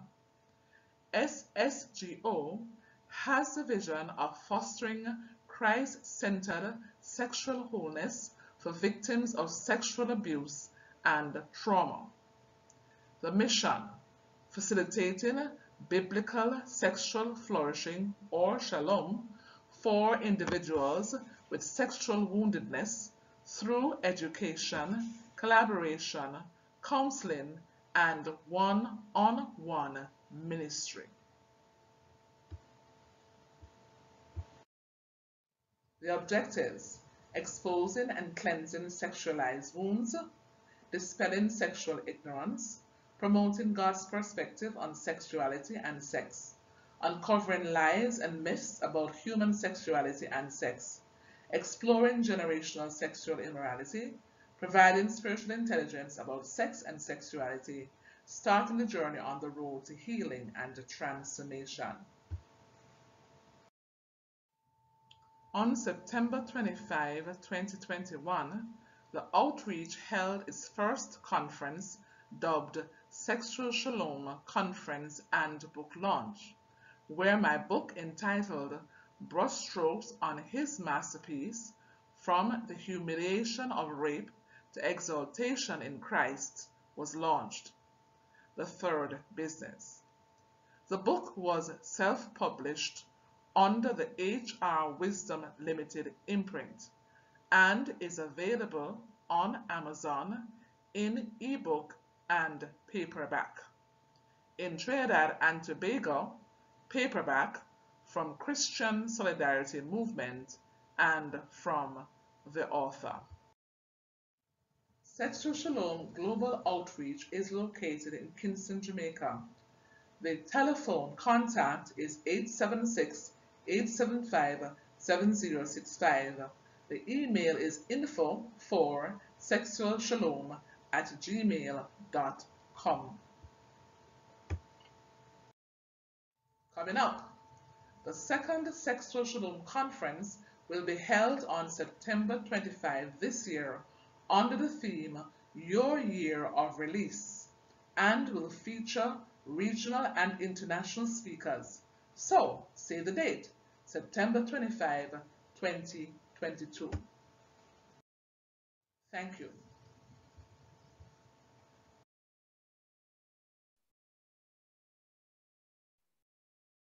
So we're at the end of our presentations.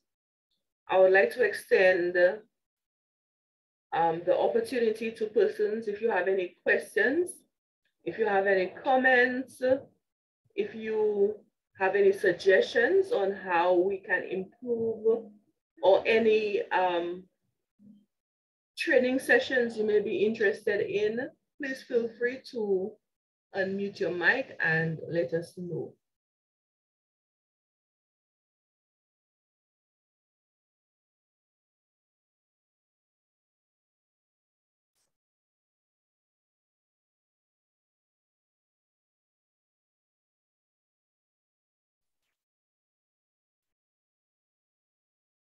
Any questions for HR Wisdom? Don't forget to put your email address in the chat so we can contact you when we have any future events. Remember, we've done Excel training sessions before, we've done PowerPoint, we've done accounting, we've done some presentations on debt management. So feel free to put your email address so we can contact you when we have any training sessions or any events.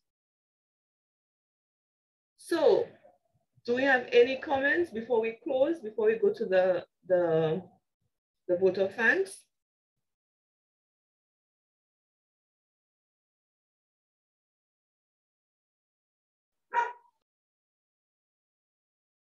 Did you enjoy the session, or was it good for you? Any takeaways? Go ahead, Sister Fedora. I just wanted to say again, wonderful session to everyone who presented. You did a good job. The last presenter, I really appreciate your presentation on emotional healing and wellness. I really, really did appreciate this one. All of them, as a matter of fact, this one really hit home for me because I need this more than ever before now. And I must say, Sister Charlene, good job, keep it up for the glory of God. The word hat is right on your head. Hope and trust in God, my sister, as you continue the journey. And for all of us who are believers, I want to encourage all of us, whether we are CEOs, can employ others, we are not the boss. Jesus is the boss because our Savior sees, because our Savior saves, because our Savior supplies, and because our Savior supports. All of us, let's continue to put God first and not forget in ministry, in spite of how busy you can be. All the best to everyone. God bless you. Good job. Thank you very much, Sister Fedora. Okay, so is someone saying something? Go ahead. Okay. Thank you very much, Sister Mona. So right now we're at the end, and I'll call Sister Gerlin to give the vote of thanks.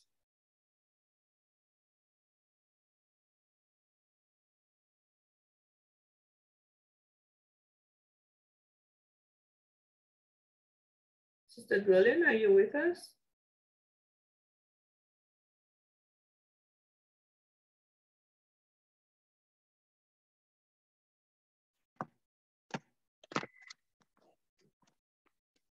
Good evening, everyone. Good evening. Yes, ma'am. So today we, the GTA Economy Arm of Whaling Women Caribbean, are so grateful for this opportunity to gather together over this global platform.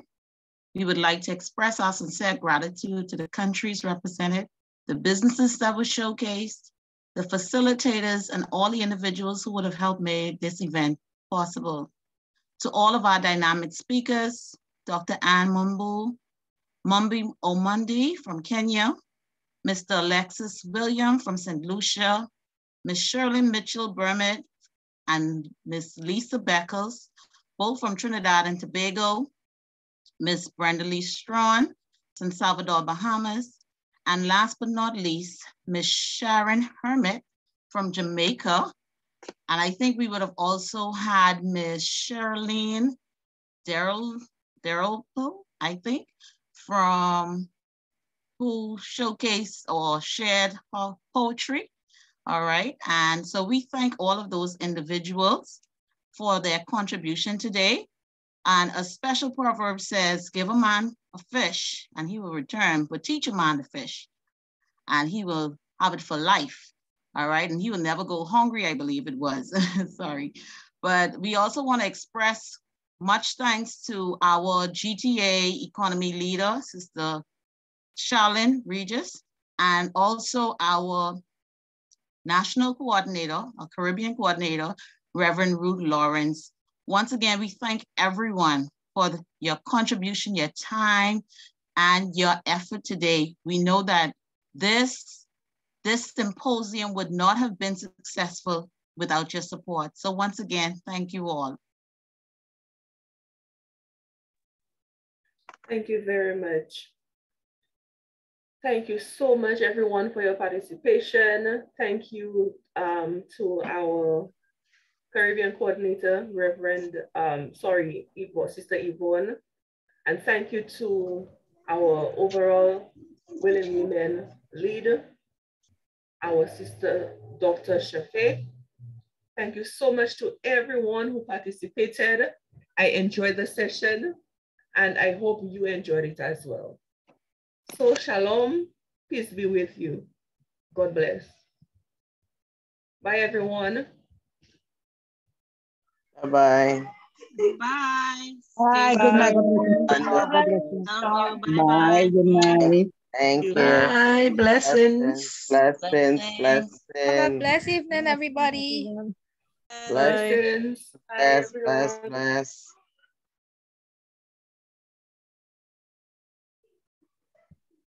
Bye. Bye, everyone.